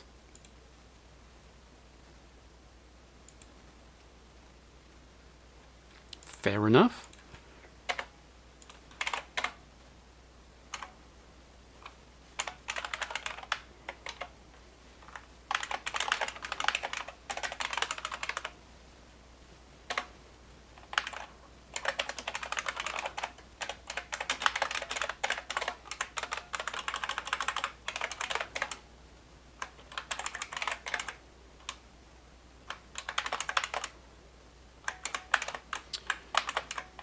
I'll explain why that wasn't working.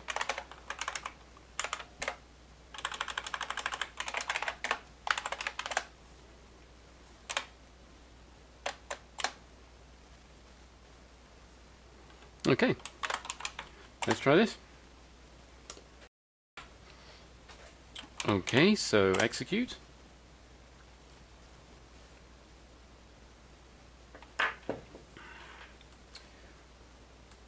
Run the program.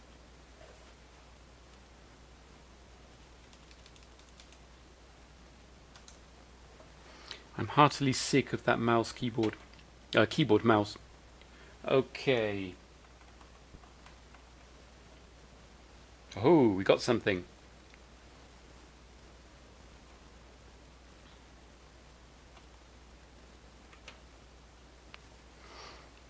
So here are our calibration numbers, which all look completely bogus. So, and screen calibration 0 is 0. That's not right.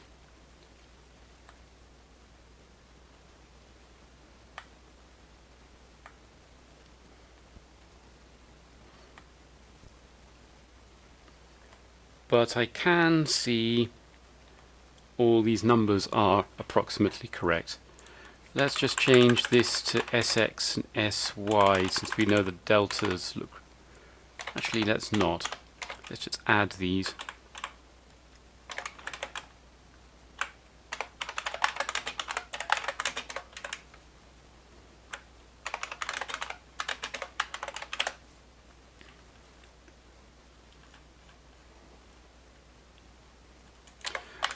Okay, so where's our calibration code? Here we go. Now, these look like complete junk. So why are they complete junk? This should be a pointer to an array with 7 elements.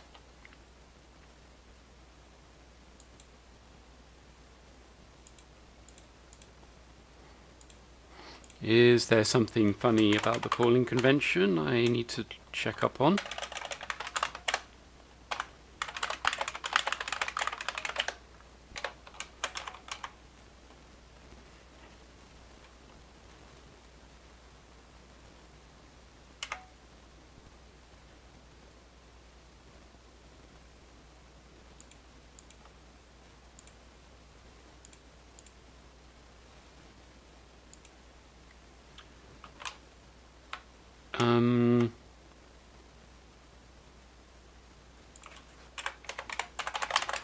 That code doesn't look right to me. However, the big printf in the middle is making it hard to read, so by removing it, I get much simpler code. So you see there it is fetching the pointer parameter off the stack.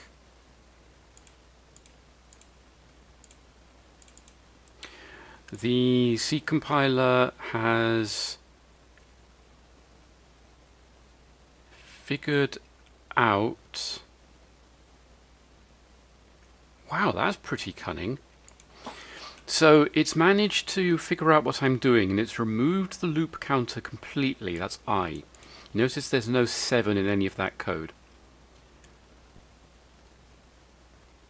What it's done is it's loading the screen calibration address into A0. It's figured out that the loop terminates at the 7th element, therefore it's reusing the destination pointer as the loop counter, which this comparison here is doing.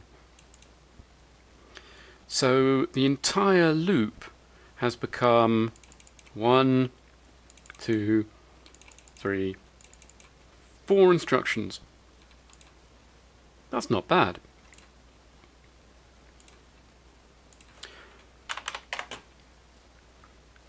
Okay, so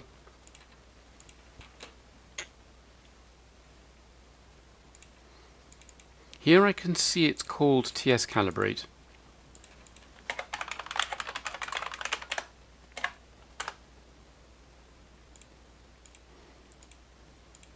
So we receive a long pointer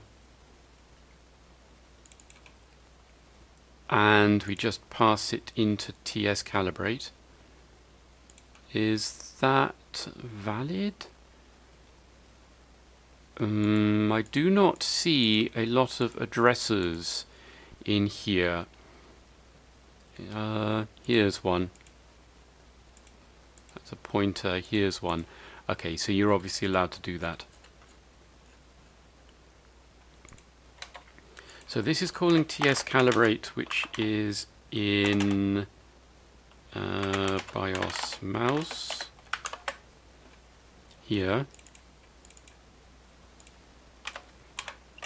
So if I go and look at that code, it's just a jump. It's left the parameter on the stack. And likewise, if we go into xBIOS,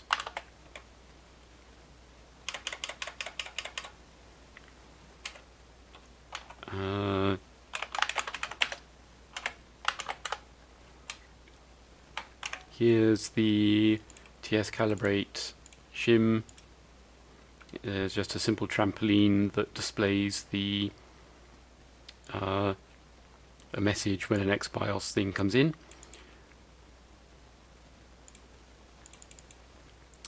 Here it is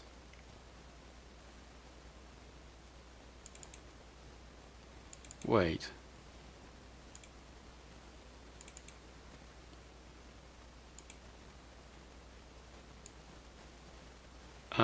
That's pushing D2. Oh right, this is then loading our pointer into D2, which is at stack pointer plus 8 because this has pushed the old D2. We then push this string called kprintf.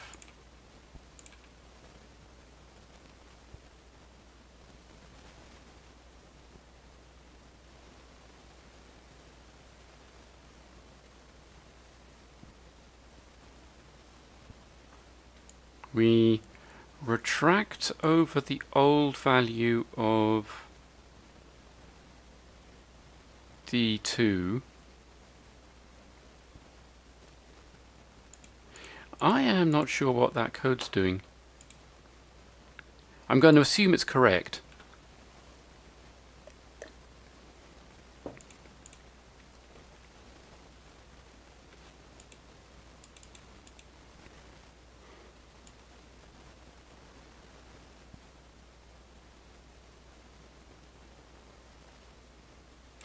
Ah, right. This is... No, sorry. I thought I understood it, but I didn't. Okay, I'm just going to assume that's correct. If we turn this off, then all that code will disappear. Well, most of that code will disappear.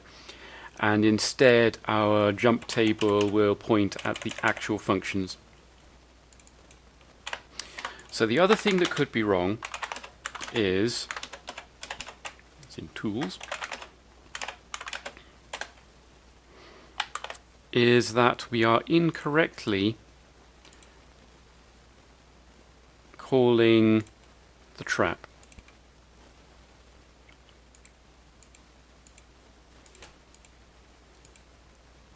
You see, I do believe that's pretty much right.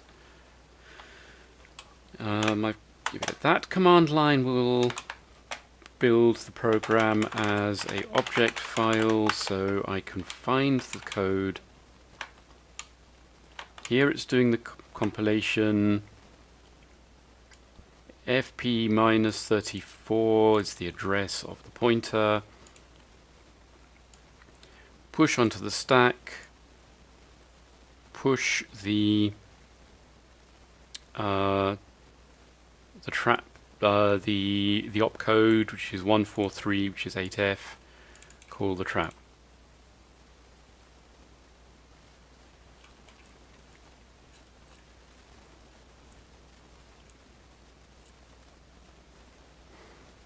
But the numbers we got back were complete garbage.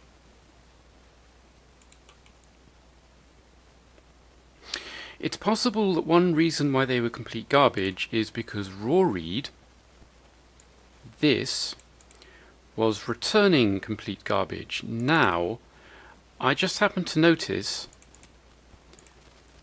that this is passing in the addresses of the tx variables, which are longs, but I think the values are actually shorts. So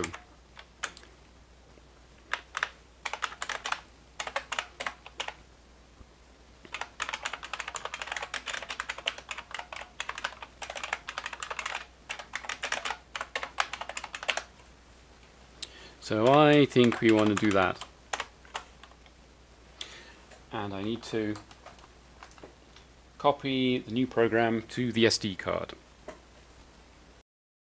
Okay, so once again we run the program.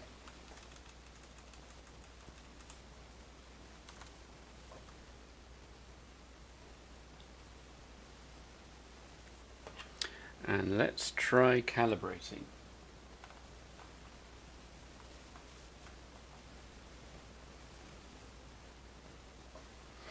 Right, and we now get an actual calibration vector. Let's see if it works.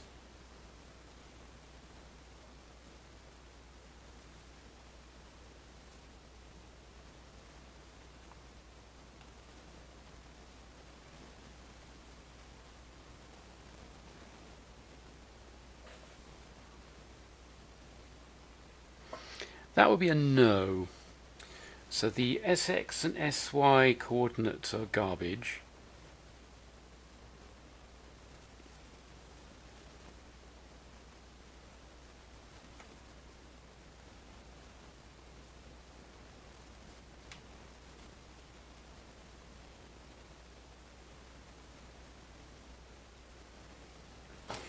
But as I move the mouse, you can see them going in cycles, so...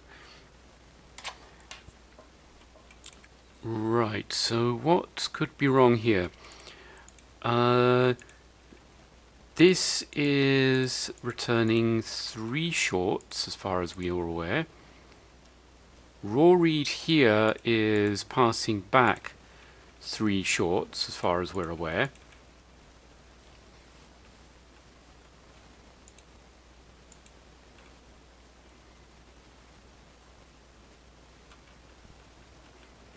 Which is fine, because pen send receive returns a unsigned word.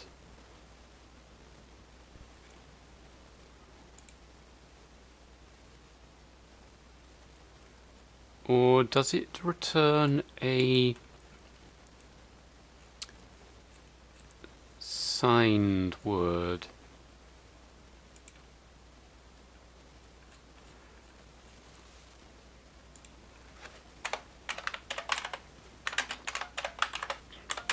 I believe from memory it is returning a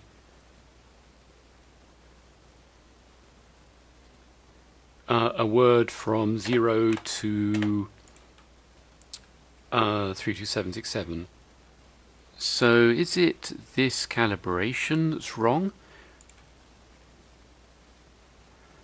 It'd be nice if we had printfs in this program, because then we could just dump what Dana Cal thinks the vector should be, so that then we can then make sure it's getting to the BIOS intact.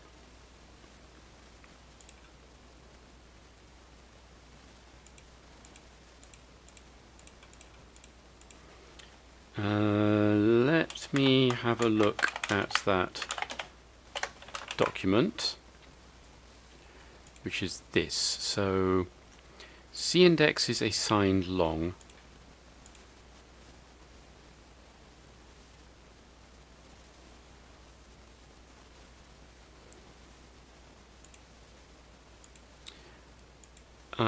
The actual coordinates themselves are signed int, that is short on this platform. This is the 8-bit PSOC.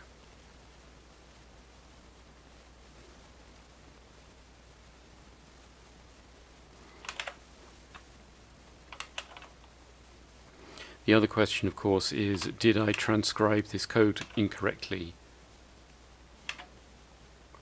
Don't think so.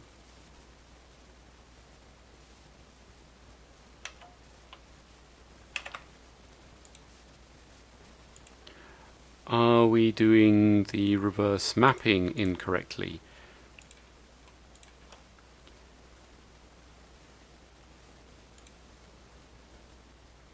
So all these should be promoted to longs as far as I'm aware.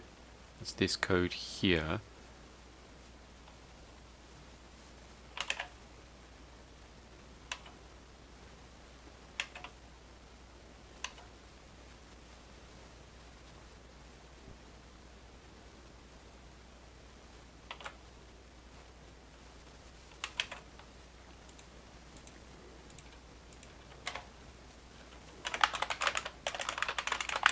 Screen calibration is a long, signed longs.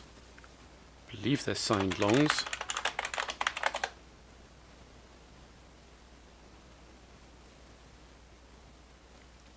Signed longs.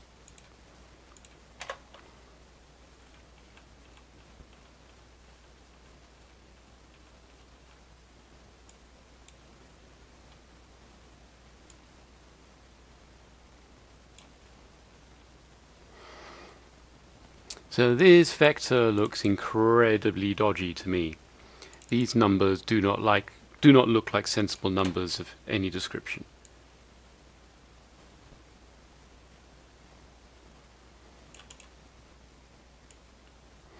So either they are making it to the BIOS incorrectly, or we are incorrectly calculating them.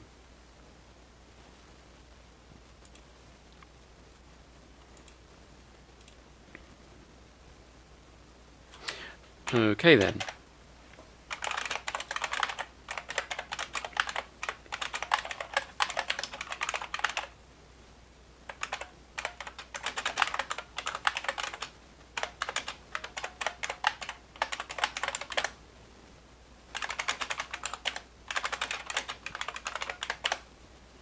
Let's try this in RNM, see if we can get some tracing out.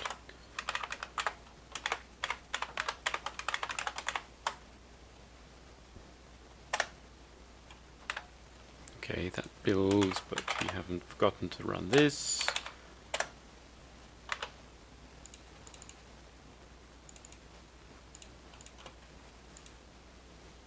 And nothing appears, to no one's great surprise. What happens if I run this from here? Dana cow. Click, click, click. Excellent, we get numbers. So that should be %d. That should be a %l for a long.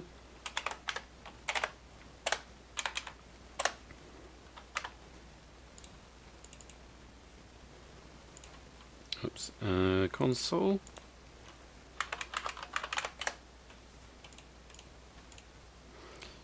And because, of course, RNM doesn't have the touchscreen XBIOS calls, nothing happens. Excellent. So now I need to deploy this onto the Dana. So now let's try running it from the console.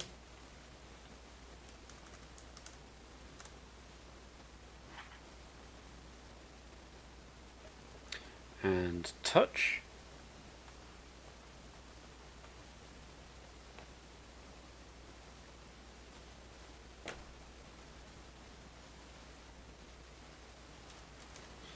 And we get a completely blank screen with no information. Fantastic. That's helpful.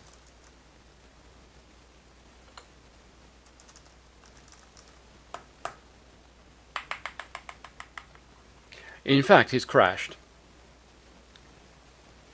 Whoopee.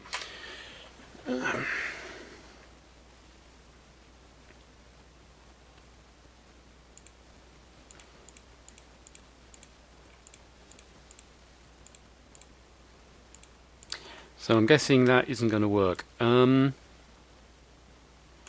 numbers all still look wrong. So I would expect the X divisor to be negative because the touchscreen has low numbers on the right and high numbers on the left. I would... wait, hang on.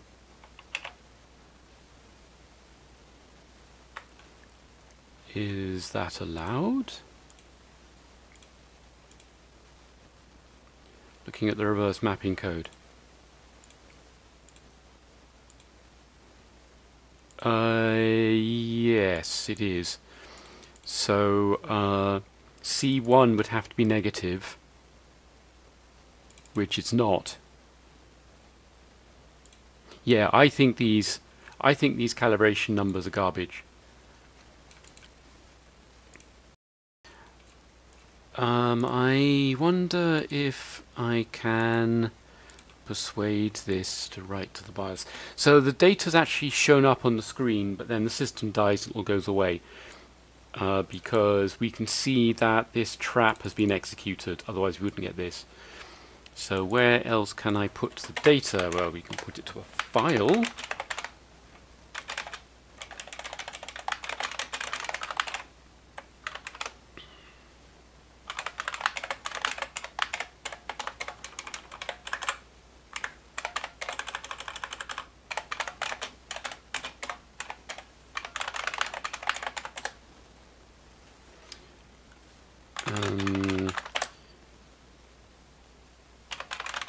Is there a sync? We can try to see what happens. Actually, no, I bet there isn't. I think that will do fine.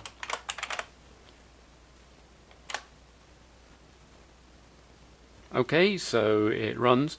Well, it compiles, so I'll deploy it and see what happens. Okay. Dana cal.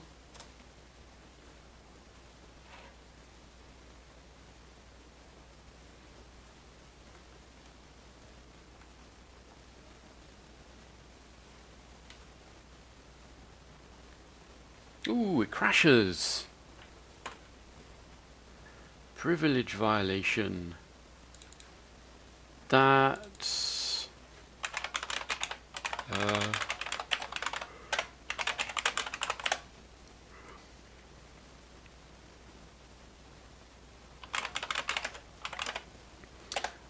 198FE is indeed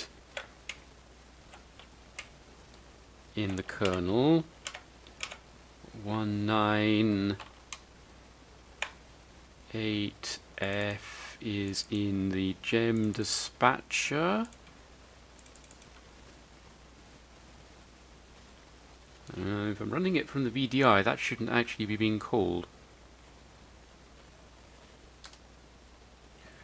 But luckily the system survives. And we have our cal.txt, which is empty.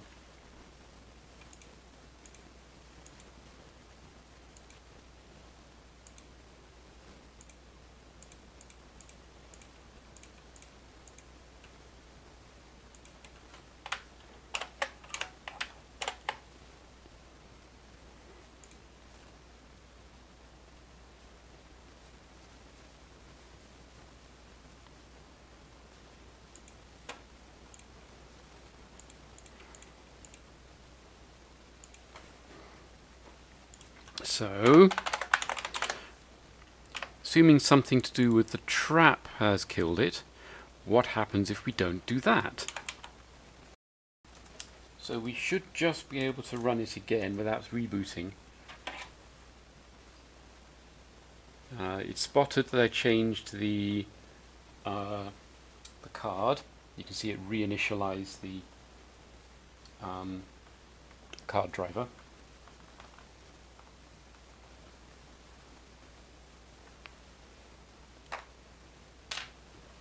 And that's a good crash.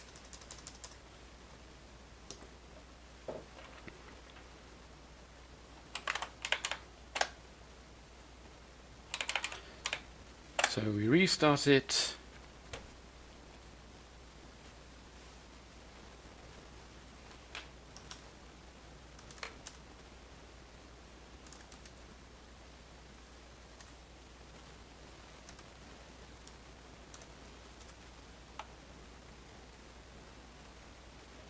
But cal.txt is still empty. I do not think that std.io is working particularly well in this binary, to be honest.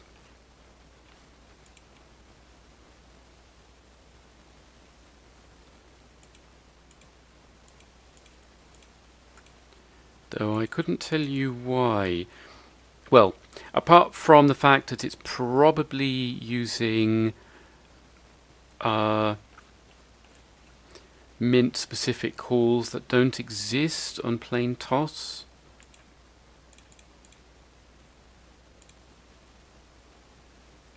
It doesn't seem to like printf.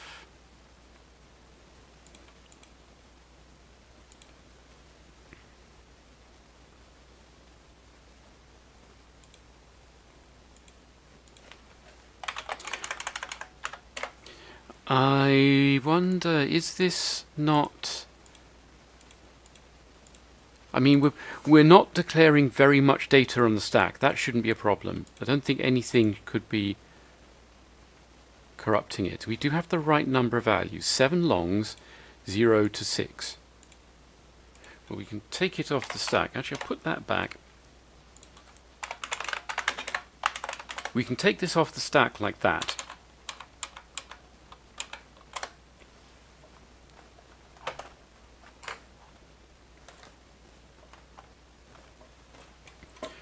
Now if we dump it, we can see that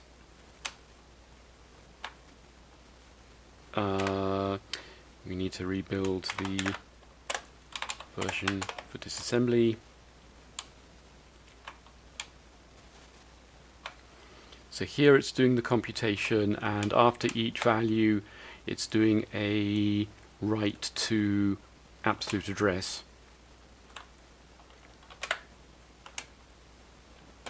Here it's doing the fopen, here it's doing the printf, so it'll be reading out of that address. That will be here. Yeah, it's relaxed this computation into an add, which is correct. Though it's interesting that Aranim ran it, but the real hardware didn't. Okay, well, let's try this. Actually, I will put this back on. Okay, so run it.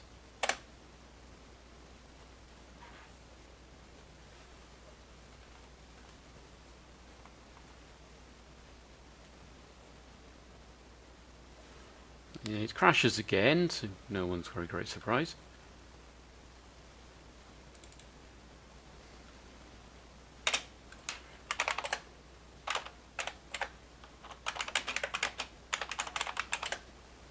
But it still hasn't written anything.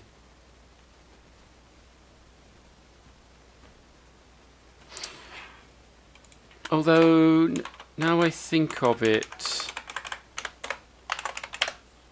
we should be seeing the printf happen to this console, which mirrors the one on the screen. So I've compiled and deployed this, so we should be able to run that again.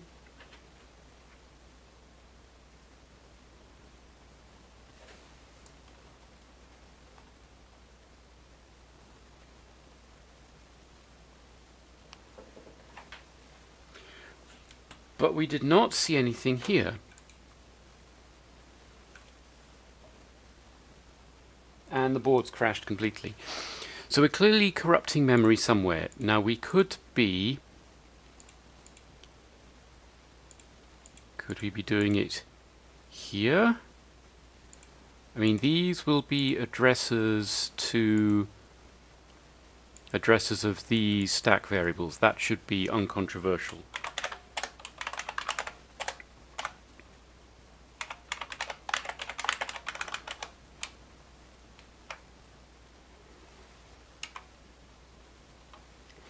So you see, we're using VQ mouse to do exactly the same thing.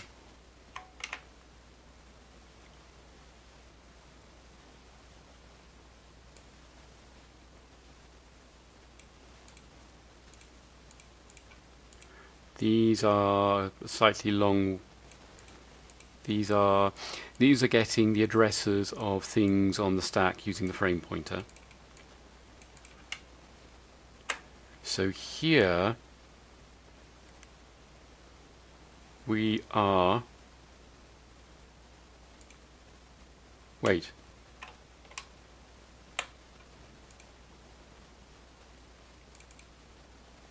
trap 14 WLLL.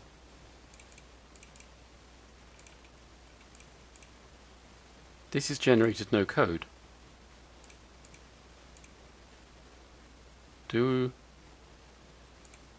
Why has it done that?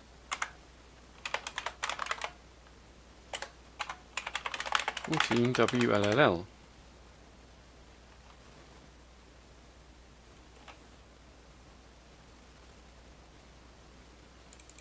Okay, it's marked as volatile, so it should be generating that instruction regardless of... Oh right, it's down here. Okay, that's a bit of a... That's actually a little bit annoying, because had that been a problem it would have been easily fixable. But we are pushing 3 values onto the stack. They're all 32-bit pointers. That looks fine.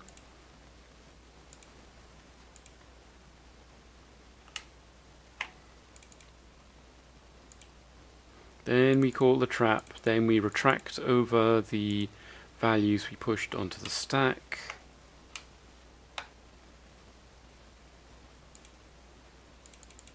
Multiply target by 4.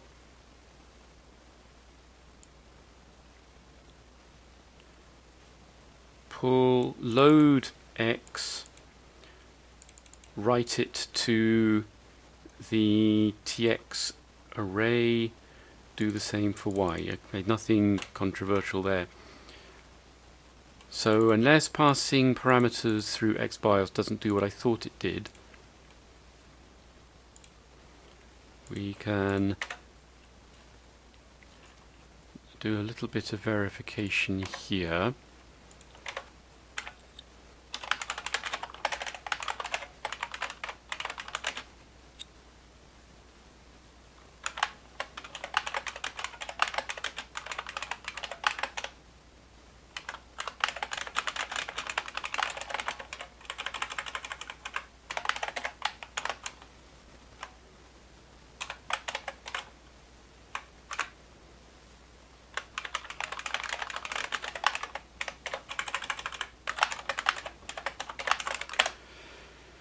So let's deploy this and see what happens.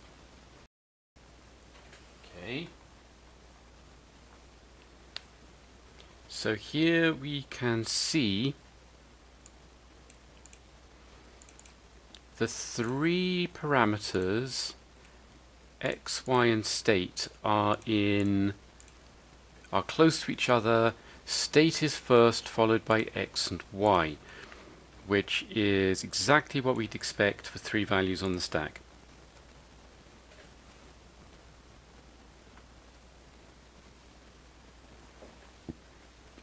So the board's crashed.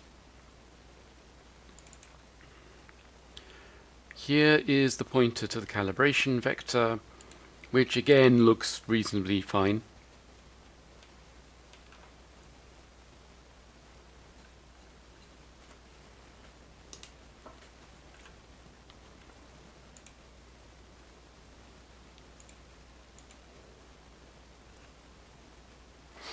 So let's try taking out both traps and seeing if this still crashes.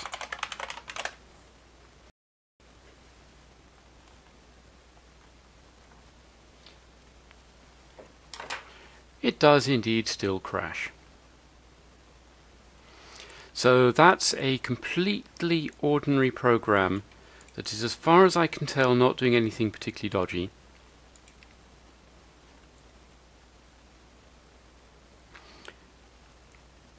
So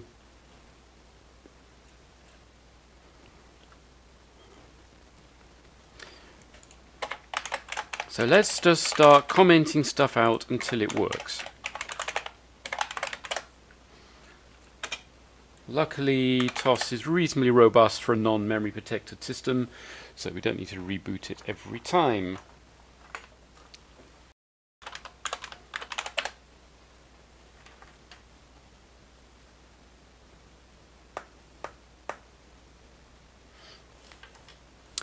Okay, so that worked.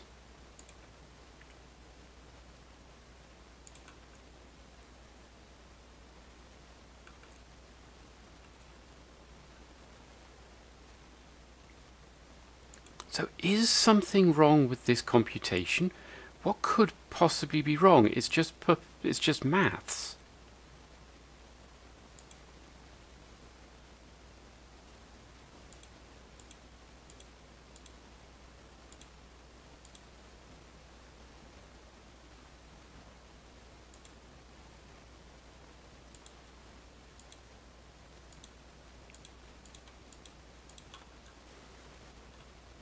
Well, let's start putting that back in.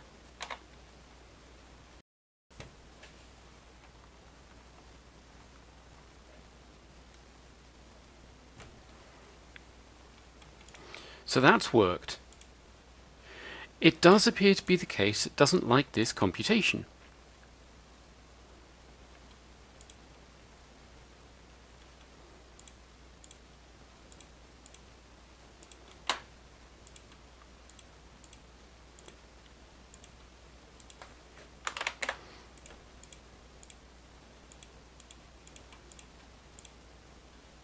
So I think I want to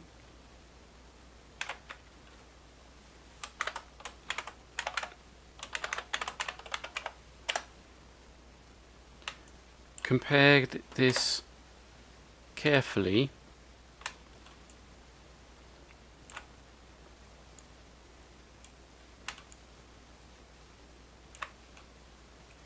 So C index is assigned long array. Here is assigned long array 0.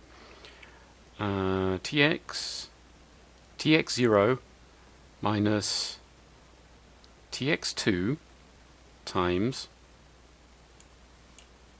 ty1 ty2 minus tx1 tx2 times ty0 ty2 sx0 sx2. Yeah, I'm just going to skip past this bit because it's going to take me forever. Yeah, it looks okay to me.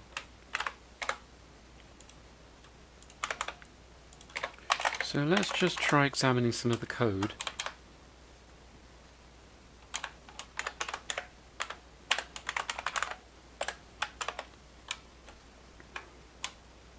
So there are the printfs, and here is the first line of the computation. So these are longs.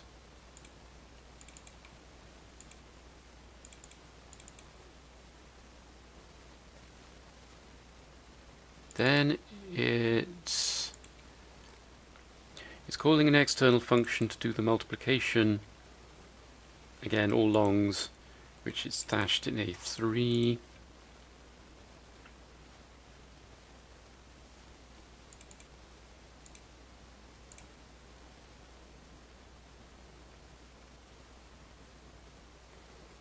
It hasn't actually done the multiplication yet. So that's ty1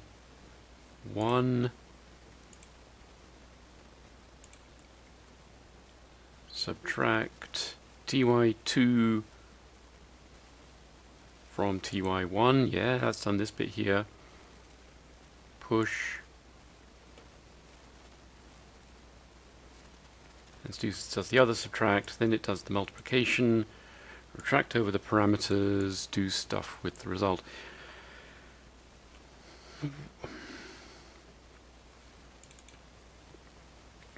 So maybe it just doesn't like the multiplication. Maybe I'm using the wrong... So there are several different calling conventions for the Atari ST. Maybe my toolchain just doesn't work properly because it's not set up correctly. But it is working on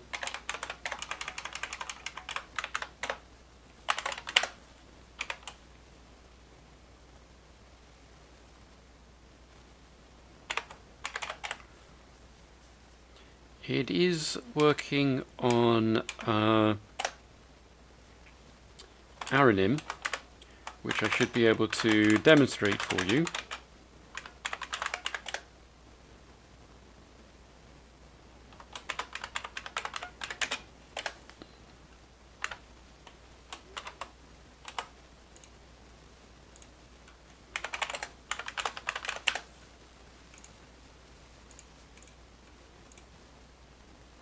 here we have numbers.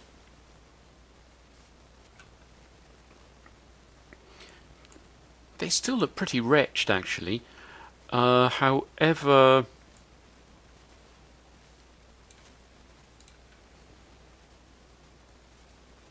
given that this trap is producing garbage, let's just actually do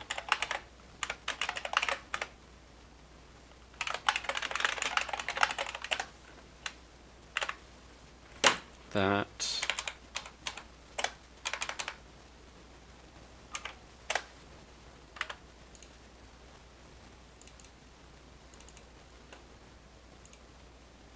Okay, you can see it's writing the text and immediately clearing the screen, sadly. And I don't think doing it from the console will help.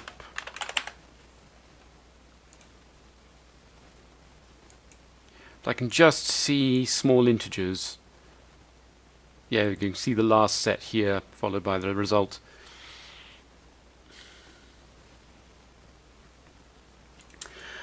I'm confused and I'm out of time, so I am going to call it here and go and see if I can figure out if there's anything wrong with the toolchain.